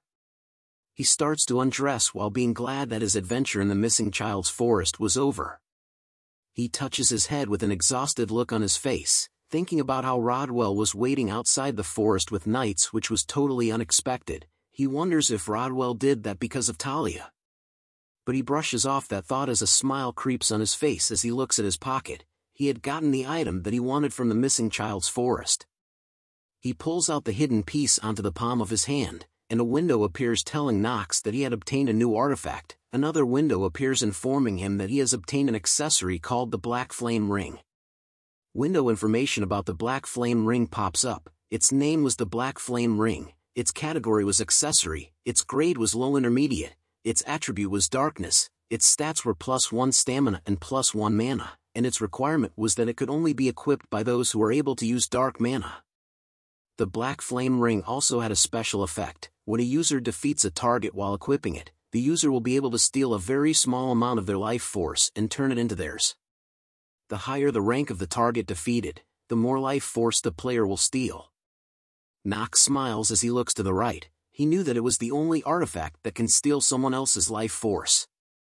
But his expression changes as he knew that just having the ring doesn't guarantee that Nox will live a long life. Nox knew that one's life cannot be extended infinitely, and considering that only a small amount of life force can be stolen, it won't be easy to overcome the terminal illness. As long as Nox can struggle, he could progress. Nox decides to place the ring on his finger, prompting a window to appear telling him that he has equipped the Black Flame Ring. He smiles knowing that being able to struggle was way better than a life that was hopelessly on the verge of death. After equipping the Black Flame Ring, Nox could feel that his life force and mana were increasing. He soon shouts out calling Rona's name. He tells her that he knew that she had been lingering outside of the room for a while. The door to the room soon opens. Rona peeks her head out of the door, nervously asking Nox if he had the ability to see through things. Nox tells her that he might be able to, which causes Rona to blush heavily as she covered her eyes with her hands, asking Nox if it also meant that he could see her naked body as well. Nox hits her on the head in anger upon hearing those words from her, yelling at her about what she was talking about. Rona stumbles away from Nox after being hit and tells him that it hurts.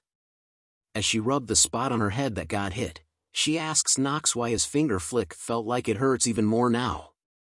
Nox places his arm on the table telling Rona that they should arm wrestle, which confuses her for a moment. Rona places her arm on the table as well with a confident look on her face as she tells Nox that if she wins, he will increase her salary. Nox agrees but warns her about losing as she knew that he would deduct 20% of her salary. They soon hold each other's hand and began the countdown for the match. Nox looks in anticipation as the countdown reaches 2. Upon hearing the number 3 being called out, he immediately slams Rona's arm onto the table with ease, which surprises her. Rona's face was filled with dread and shock as she wonders what had just happened and that something was strange. She immediately calls out to Nox telling him that it was unbefitting of a reputable family's son to reduce the salary of a servant's poor pittance by 20%. Nox waves his hand in the air and tells her that what she said was true. But he reminds her that he was the rumored good-for-nothing of the Reinharber family, which was a rumor that she had spread. With a happy smile on his face, Nox tells her that he did not care for trivial things such as honor. Rona immediately bows on the floor to apologize to Nox. But a sudden feeling overcame Nox that jolts him up. Multiple windows appear informing him that the effects of the trait frequent sickness have been activated. Nox has obtained wrist fracture level 2 and obtained a level 1 flu. Nox was annoyed to be afflicted with such troublesome status afflictions. He then informs Rona that he would cancel the reduction of her salary if she brings him some ice and a wet towel. Rona looks at him with a worried expression as she could see that he wasn't looking too well. Nox had a painful expression on his face as he thought about being satisfied with getting the ring for now and that he needed to get some rest. But a memory started to appear from before his reincarnation. His past self was dying as he thought about how sure he was with the name, Yoo Chan. The 2 hidden pieces, Carl and the black flame ring. It has been 6 months since Nox has gotten them. He closes his eyes, regretfully. However, there hasn't been a chance to use them. A sign is hung on the wall, where it states that our boy, Nox von Reinharber, has been grounded.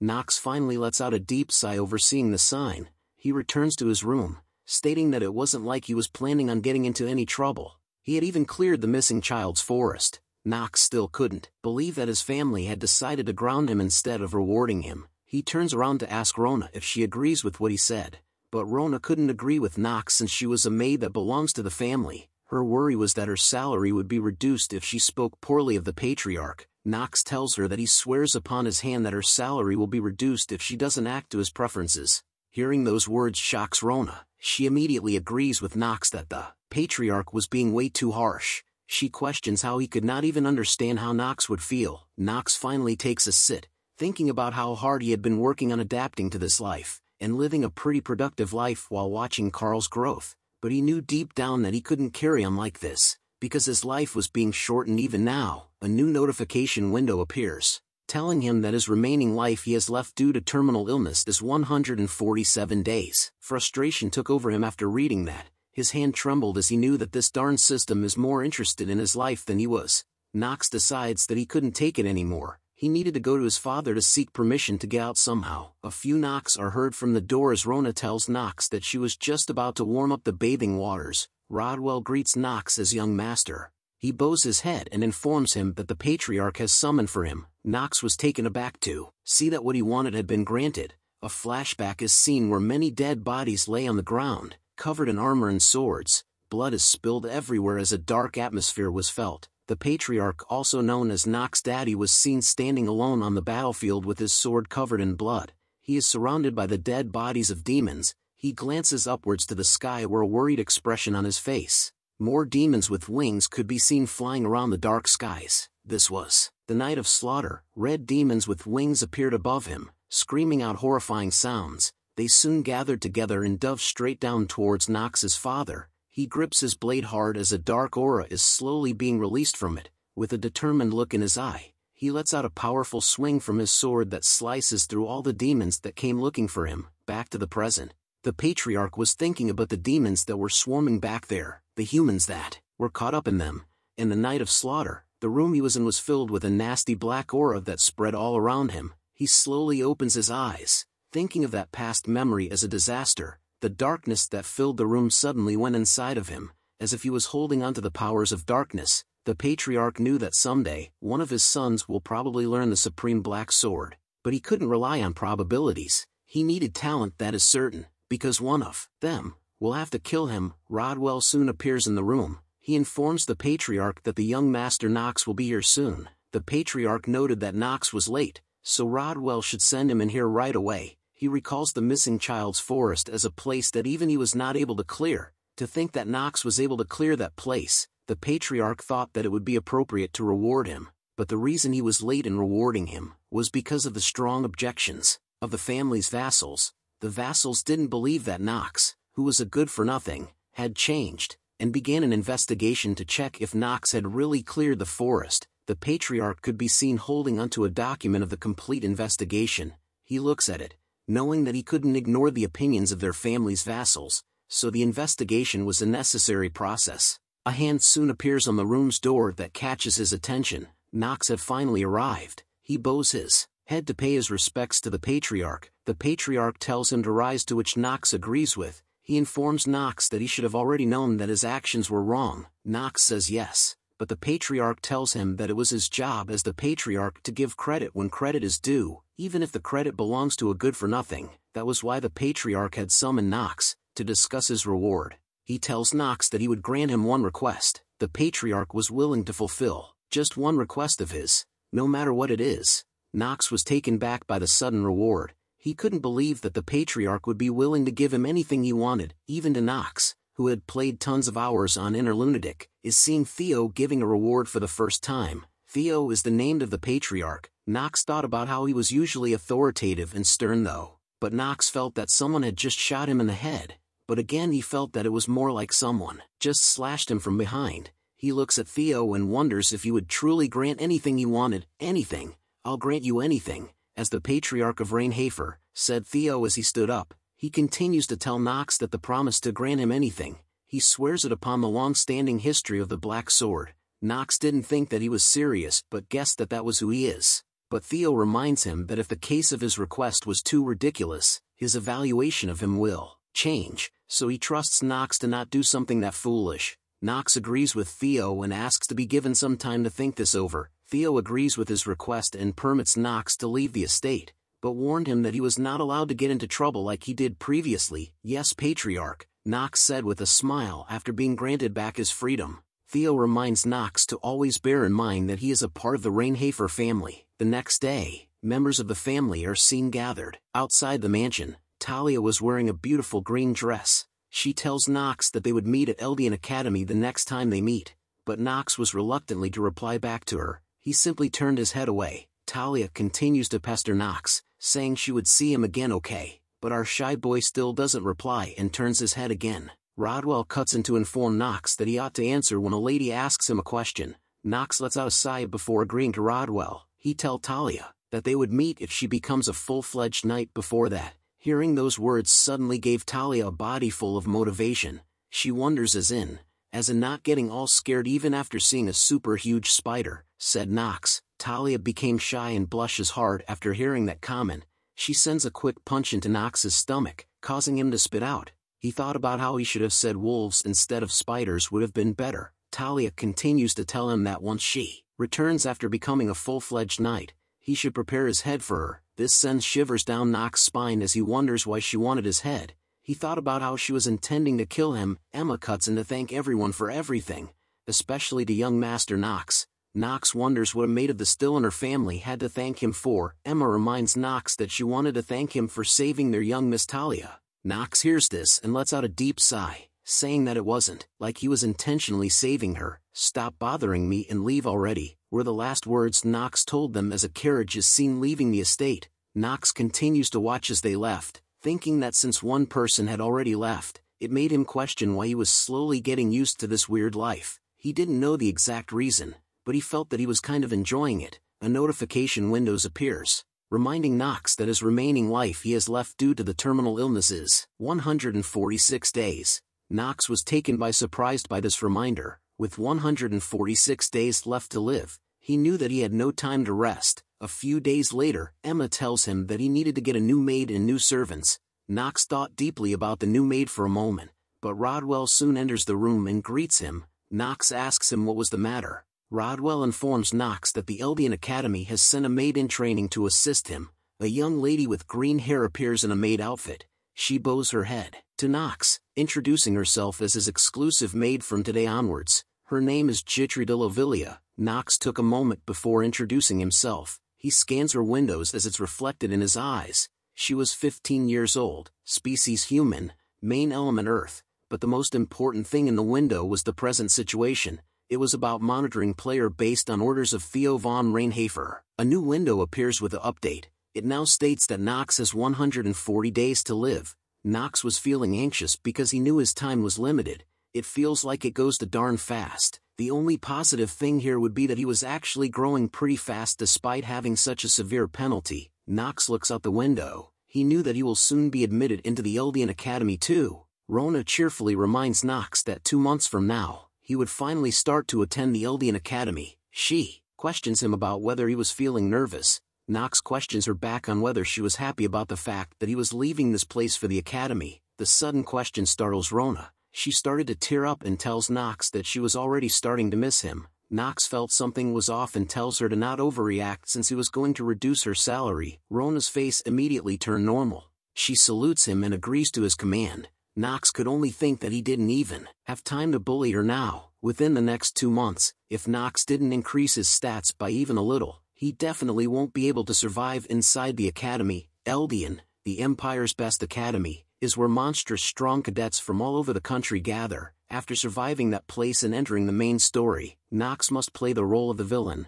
Nox von Reinharber as well. But Nox held a painful expression on his face. He knew that everything was so tough. The next part is a repeat from before for some reason. Rona then informs Nox that he needed to get a new maid and new servants. Hearing this causes Nox to think about something. Rodwell enters the room and greets him. He informs Nox that the Eldian Academy has sent a maid in training to assist him. A young lady with green hair appears in a maid outfit.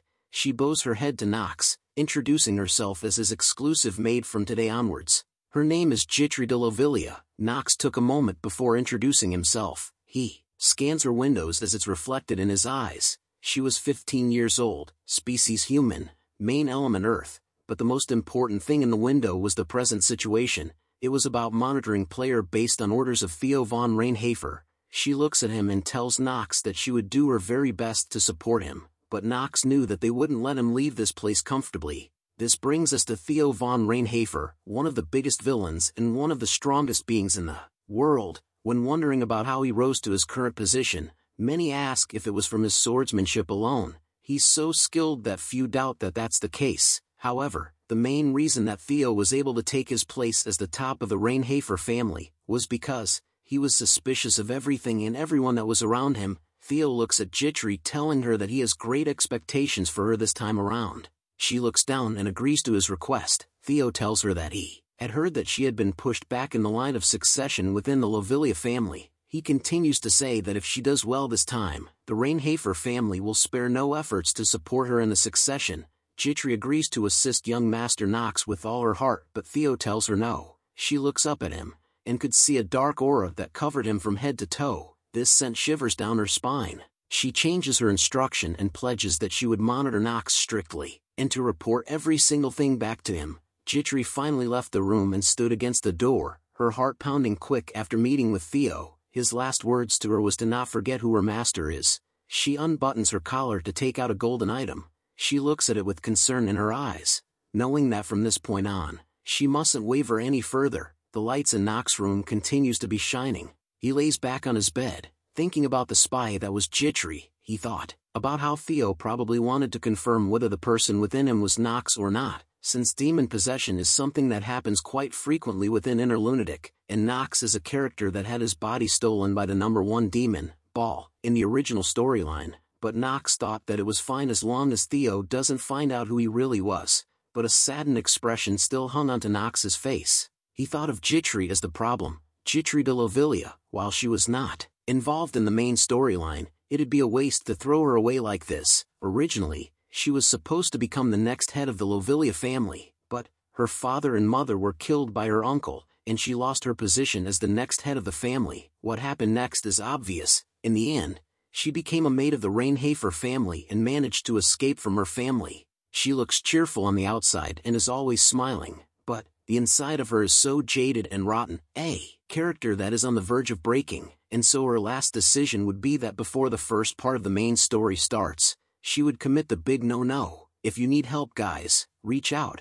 Nox continues to ponder about what he should do. He thought about creating a change to the storyline by saving someone who ought to be dead. Would that be the correct decision? Despite knowing that doing that would mean he would put a noose onto his own neck. The next day, Rona and Jitri stood side by side. Nox informs them that they would be hunting monsters within the forest in the territory, so of course the both of them would be following and helping him. Rona was alarmed to hear that while Jitri continued to stand still. Rona began to tremble with her words about hunting the monsters within the territory. She tells Nox that she was going to take a leave of absence because she was sick, but Jitri simply responded with, "Understood." Rona grabs onto her hand, telling her that she couldn't just agree to everything. Nox thought about how it was normal for a maid to be sacred of hunting monsters. It was a ridiculous request after all. Nox could see that Rona's hands were still trembling and thought about Jitri's immediate response to his request. Nox gave off a smile before informing Rona that he knew that she had used up all of her leaves. Rona became alarmed after hearing that. Nox then tells her that she was not allowed to take a sick leave today. Rona became even more scared and wondered how he could do that to her. Nox reminds her that he was a good-for-nothing, and tells her that if she doesn't follow what he says, he would reduce her salary, so he wanted to go easy on her by reducing maybe half of her annual salary. Tears stream down her face as she finally caves into his request. She cries and asks whether he wanted her to bring along a bow or a sword. Nox laughs at her response as Jitri calls out to him. She asks him if she could inform Rodwell that he would be leaving the estate before she started to prepare. Nox thought about how she was right about that, but his top priority would be increasing his lifespan. Since he was now free to go anywhere, the group could now be seen galloping through the forest on their horses. Theo watches them from his office window. A serious look was all he held. A few days later, the missing child's forest that looks like a normal forest after it was cleared. A wolf makes a sudden appearance, but our boy is prepared. He lets out a single slash that kills the wolf in one hit. A window appears to notify him that he has stolen a very small amount of the gray wolf's life force. He had also obtained 2 hours of life. Nox decides to take a look around while wondering if he had killed all the wolves in this area. Since he gained 2 hours of life with a single hunt, this could be considered quite a successful hunt. Jitri appears with a bottle of water, informing Nox that it has been an hour since he started the hunt, which made her wonder if he was tired. Hearing that news made Nox depressed. He knew that since he didn't activate the hour of the genius skill, it took a long time to hunt. That means he had only earned an hour. He knew the calculation wouldn't balance out nicely, but this is way too off. It's not like he can be killing monsters every single hour. The biggest concern, however, would be that there are a limited number of monsters, since he had been hunting for the last few days.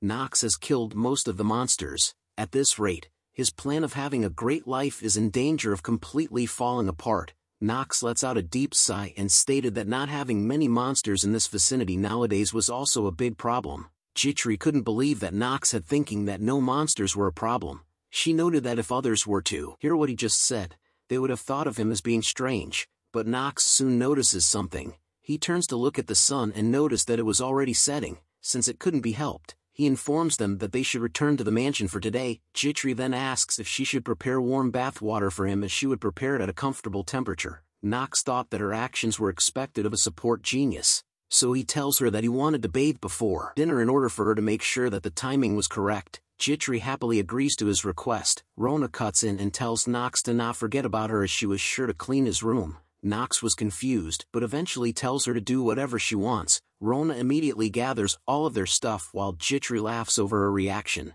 Nox then calls Jitri to the side by herself. He looks down but informs her that he had a question for her. Jitri started to grab onto the towel tightly. He looks at her and then asks about who she served. This question causes her to be stunned. Nox recalled her traits where one of them was the support genius, but he knew that no matter how beautiful or great a sword is, if he couldn't use it, then he won't hesitate to throw it away. Jitri continued to remain silent and her gaze was faced away from Nox after hearing his question. Nox understood what her reaction meant and told her that that was her answer. Jitri was scared as she told Nox that she hadn't said anything yet though, but Nox knew about what she wanted to say. He tells her not to worry as he wouldn't intend to interrogate her any further. Nox was instead thankful towards her as Jitri didn't lie to him. He then tells her that no matter who she serve, he'll think of her as one of his own. A curtain of fear soon fell upon her after hearing those words from Nox. He walks past her while continuing to say that if she needed to, then she could make use of him as well, which was all he wanted to say. Jitri simply stared at his back as he walked off, while Nox thought that as compared to having mutual trust, wouldn't it be sufficient for them to just be making use of each other, because that was the kind of relationship they had with one another after all. The scene changes to the home of Nox. Rona is laying in bed asking Jitri if she felt that Nox was just being too much. Rona thought about how Nox would say certain things like, "If you don't run together with me, what fun would it be for me to train?" She curses him over the fact that he did it to her every time they trained. She then asked Jitri if she thinks that he was too much as well. Jitri looks at her and agrees with what she said with a smile on her face. As she gazes out the window, she felt that the rumors that Nox was a changed person was real, as she had heard them countless times from when she was in the Lovelia family, but she had initially thought that the rumors were probably fabricated, since it's really rare for someone to change this much. But she recalled that the rumors had said that he had defeated the twins in one go and obtained the right to attend the academy, and he's also someone who's solidifying his standing within the family, which was totally different from Jitri, who's fallen all the way down despite being a legitimate successor. But what pains her the most was what Nox said to her today. She recalls the moment when he told her to make use of him as well. She continued to think deeply about what he meant by that as the night went on. Shortly after, a groundless rumor started to spread around within the Reinharber family. The rumor stated that Jitri was expelled from her family, and now no longer deserved to be a mate of the Reinharber family. A letter was written with the words, "Jitri de Lovelia, listen up, you, the incompetent family head, who sold out your family will be held accountable for your sins. You have been stripped of any rights that you have as a direct line descendant." After reading the letter, Jitri knew that she won't be able to stay within the Reinharber family for long as well, which was to be expected as the Reinharber family was one of the top dark families after all. Even though she was just being used as a maid for a good-for-nothing son, she was now a commoner who had lost her family and lost the right to serve Nox. She also knew that soon she'll be cut off, and will be serving someone new soon, but she decides to show a bright smile as she entered the room while greeting everyone hello. Seeing their reaction to her presence made Jitri realize that they had probably heard about the rumors. She looked down with a sad expression as she was already used to these looks of disdain, but a familiar voice calls out to her. Rona appears by her side and tells her that she had been looking everywhere for her. Jitri couldn't believe this and wondered if Rona didn't know about the rumors, but she still held onto her hand. Seeing this action made Jitri think if Rona was just messing with her or that she really thought of her as a friend. But whatever it was, Jitri was sure that Rona was doing something foolish right now. She continued to think that Rona, her and Nox were all just foolish things. Nox was seen sitting in his room thinking that the end is imminent, not just for Jitri. Theo probably received the letter as well. All the crimes that were framed upon Jitri's father, Nox knew that they were all fabricated, but he also knew that he was unable to help her, because there was no way to know what butterfly effect would be caused just by him helping her survive. The next day, wolves continued to be slain. Nox had resumed his hunt of wolves in order to sustain his own life force, but he held a cold look in his eyes. Rona talked about how Nox looks a little harsh today. She talked to Jitri about how he used to be a little more merciful in the past, but she noticed that he seemed a little off today. Jitri looks at her and wondered what she meant by that. She then thought about how Nox's current state was making her feel uneasy. With his sword covered in blood, Nox swings it down to get rid of it. Looking around while thinking that it should be about time it appears, he wonders if it was not going to come out today as well. In the missing child's forest, a monster that appears randomly when there's only about 20% of the monsters left, the hidden boss monster. Nox was thinking of killing it because he thought it would help him in getting his stats increased, but he guessed that it was not going to work. But a rustling noise from the bushes catches his attention. Something extremely quick like the flash went past his face as he wonders what it was. The speedster smacks Nox, but he manages to block it while noting that its speed was on a totally different level. But this brings a smile to his face as he guessed that this was what a hidden boss was like. The speedster was revealed to be the elite King Wasp. Nox was annoyed because this was a troublesome one, but it was not at a level that he couldn't kill. But Jitri calls out to him in a hurry as Nox turns to see her. Jitri stood in front of the elite King Wasp's attack, shielding Nox from its horror, but all Nox could think of was that even without Jitri's help, that was an attack he could either dodge or block. He wondered why she had saved him.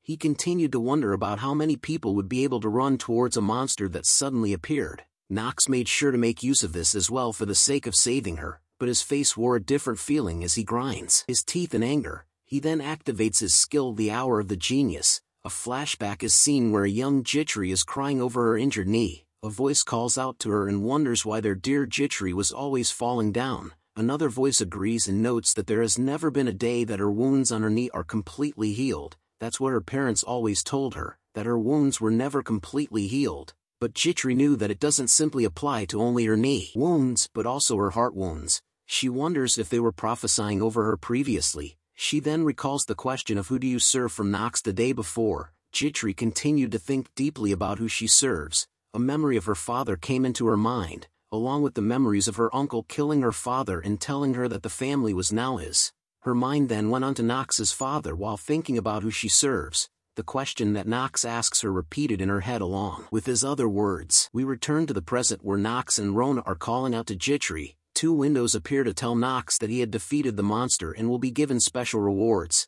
Nox looks at her with a worried expression on his face as he tells Jitri to hang in there for a while. He continues to tell her that it was all over now and that he'll take her back. Rona reminds him that they needed to head back to the mansion quickly. Lies is what Jitri thought as she looked at Nox. She wonders if that was the expression of someone who's just trying to make use of her would look like. Jitri tried to open her mouth to speak but couldn't, making her wonder why. Why does she feel a slight tremble as her vision of Nox started to blue, as well as anger in his voice? Tears flow down her eyes as she closes them. Theo reads a letter in his hand and spoke out that it is indeed troubling. Rodwell informs Theo that based on their investigation, the contents of the letter are true. The Lovelia family has decided to completely cut off Miss Jitri. Theo thought about the reason he brought Jitri here in the first. It was for the sake of taking over the Lovelia family, since they have lost their previous head of the house and are in an unstable state. He thought that this would be the perfect chance to take over them. For example, if the situation within the family is so unstable that the successor's position in the family would be shaky, with the involvement of Reinharber, they should be able to bring them into submission somehow. But what if Jitri is expelled from the family before any plans can even take place? Theo talks about how it couldn't be helped and asked Rodwell about what he thinks they should do with Jitri. Rodwell replies that while it's regretful, if they place a maid that doesn't belong to any family beside Nox, they'll be looked down upon within Eldian Academy. Rodwell then tells Theo that they ought to deal with this quietly on their end.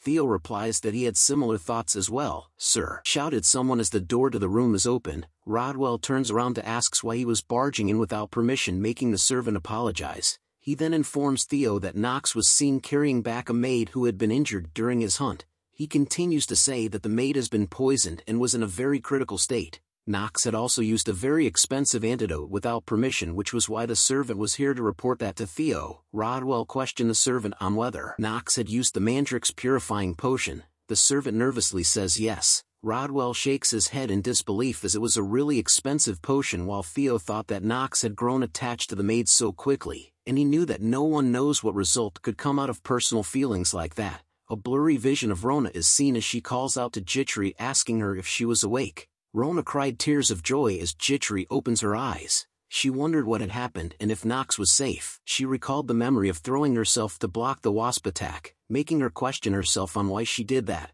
Rona explains to her that Nox had used an antidote on her. She tried to say its name but couldn't remember it. She continues to explain that he used the antidote that was supposed to be really good. He had totally ignored the doctor's refusal to use it and asked him to use it on you unless he wanted to die. Rona was glad to see that the good-for-nothing side of him was still around. Hearing the word Mandric made Jitri wonder why he would do that for her. Her hand trembles as she thought that Nox simply wanted to make use of her. As Jitri got up, Rona tells her that she needed to get some more rest, but Jitri wanted to know where Nox was. Rona thought about it and remembered that he had went to look for the Chamberlain and that he asked her to update him once Jitri was awake. Rona then leaves the room to update Nox, but before she left she tells Jitri to make sure to get plenty of rest. Jitri didn't get any rest but instead went to grab her suitcase. She began to pack her stuff knowing that she shouldn't be here, but the truth was that she knew that she didn't deserve to be anywhere. With a saddened expression on her face, Jitri took out her necklace and removed her precious photo of her parents, placing it alongside a letter where she tells Nox that she knew about how he used a potion for her, and that she thinks that the pendant would be able to pay for the cost of that with some excess money. She then thanks Nox for saving her life. With sad look on her face, Jitri had prepared herself with her belongings to leave, but as she began to leave a voice calls out to her, asking her where she thought she was going right now. Nox appears in front of her, with a serious look on his face. He repeats his question, "Where are you going?" Thanks for watching the latest part from the voice of Manhwa. Subscribe for more content and don't forget to comment below what you want to see in the future. Like and share for more.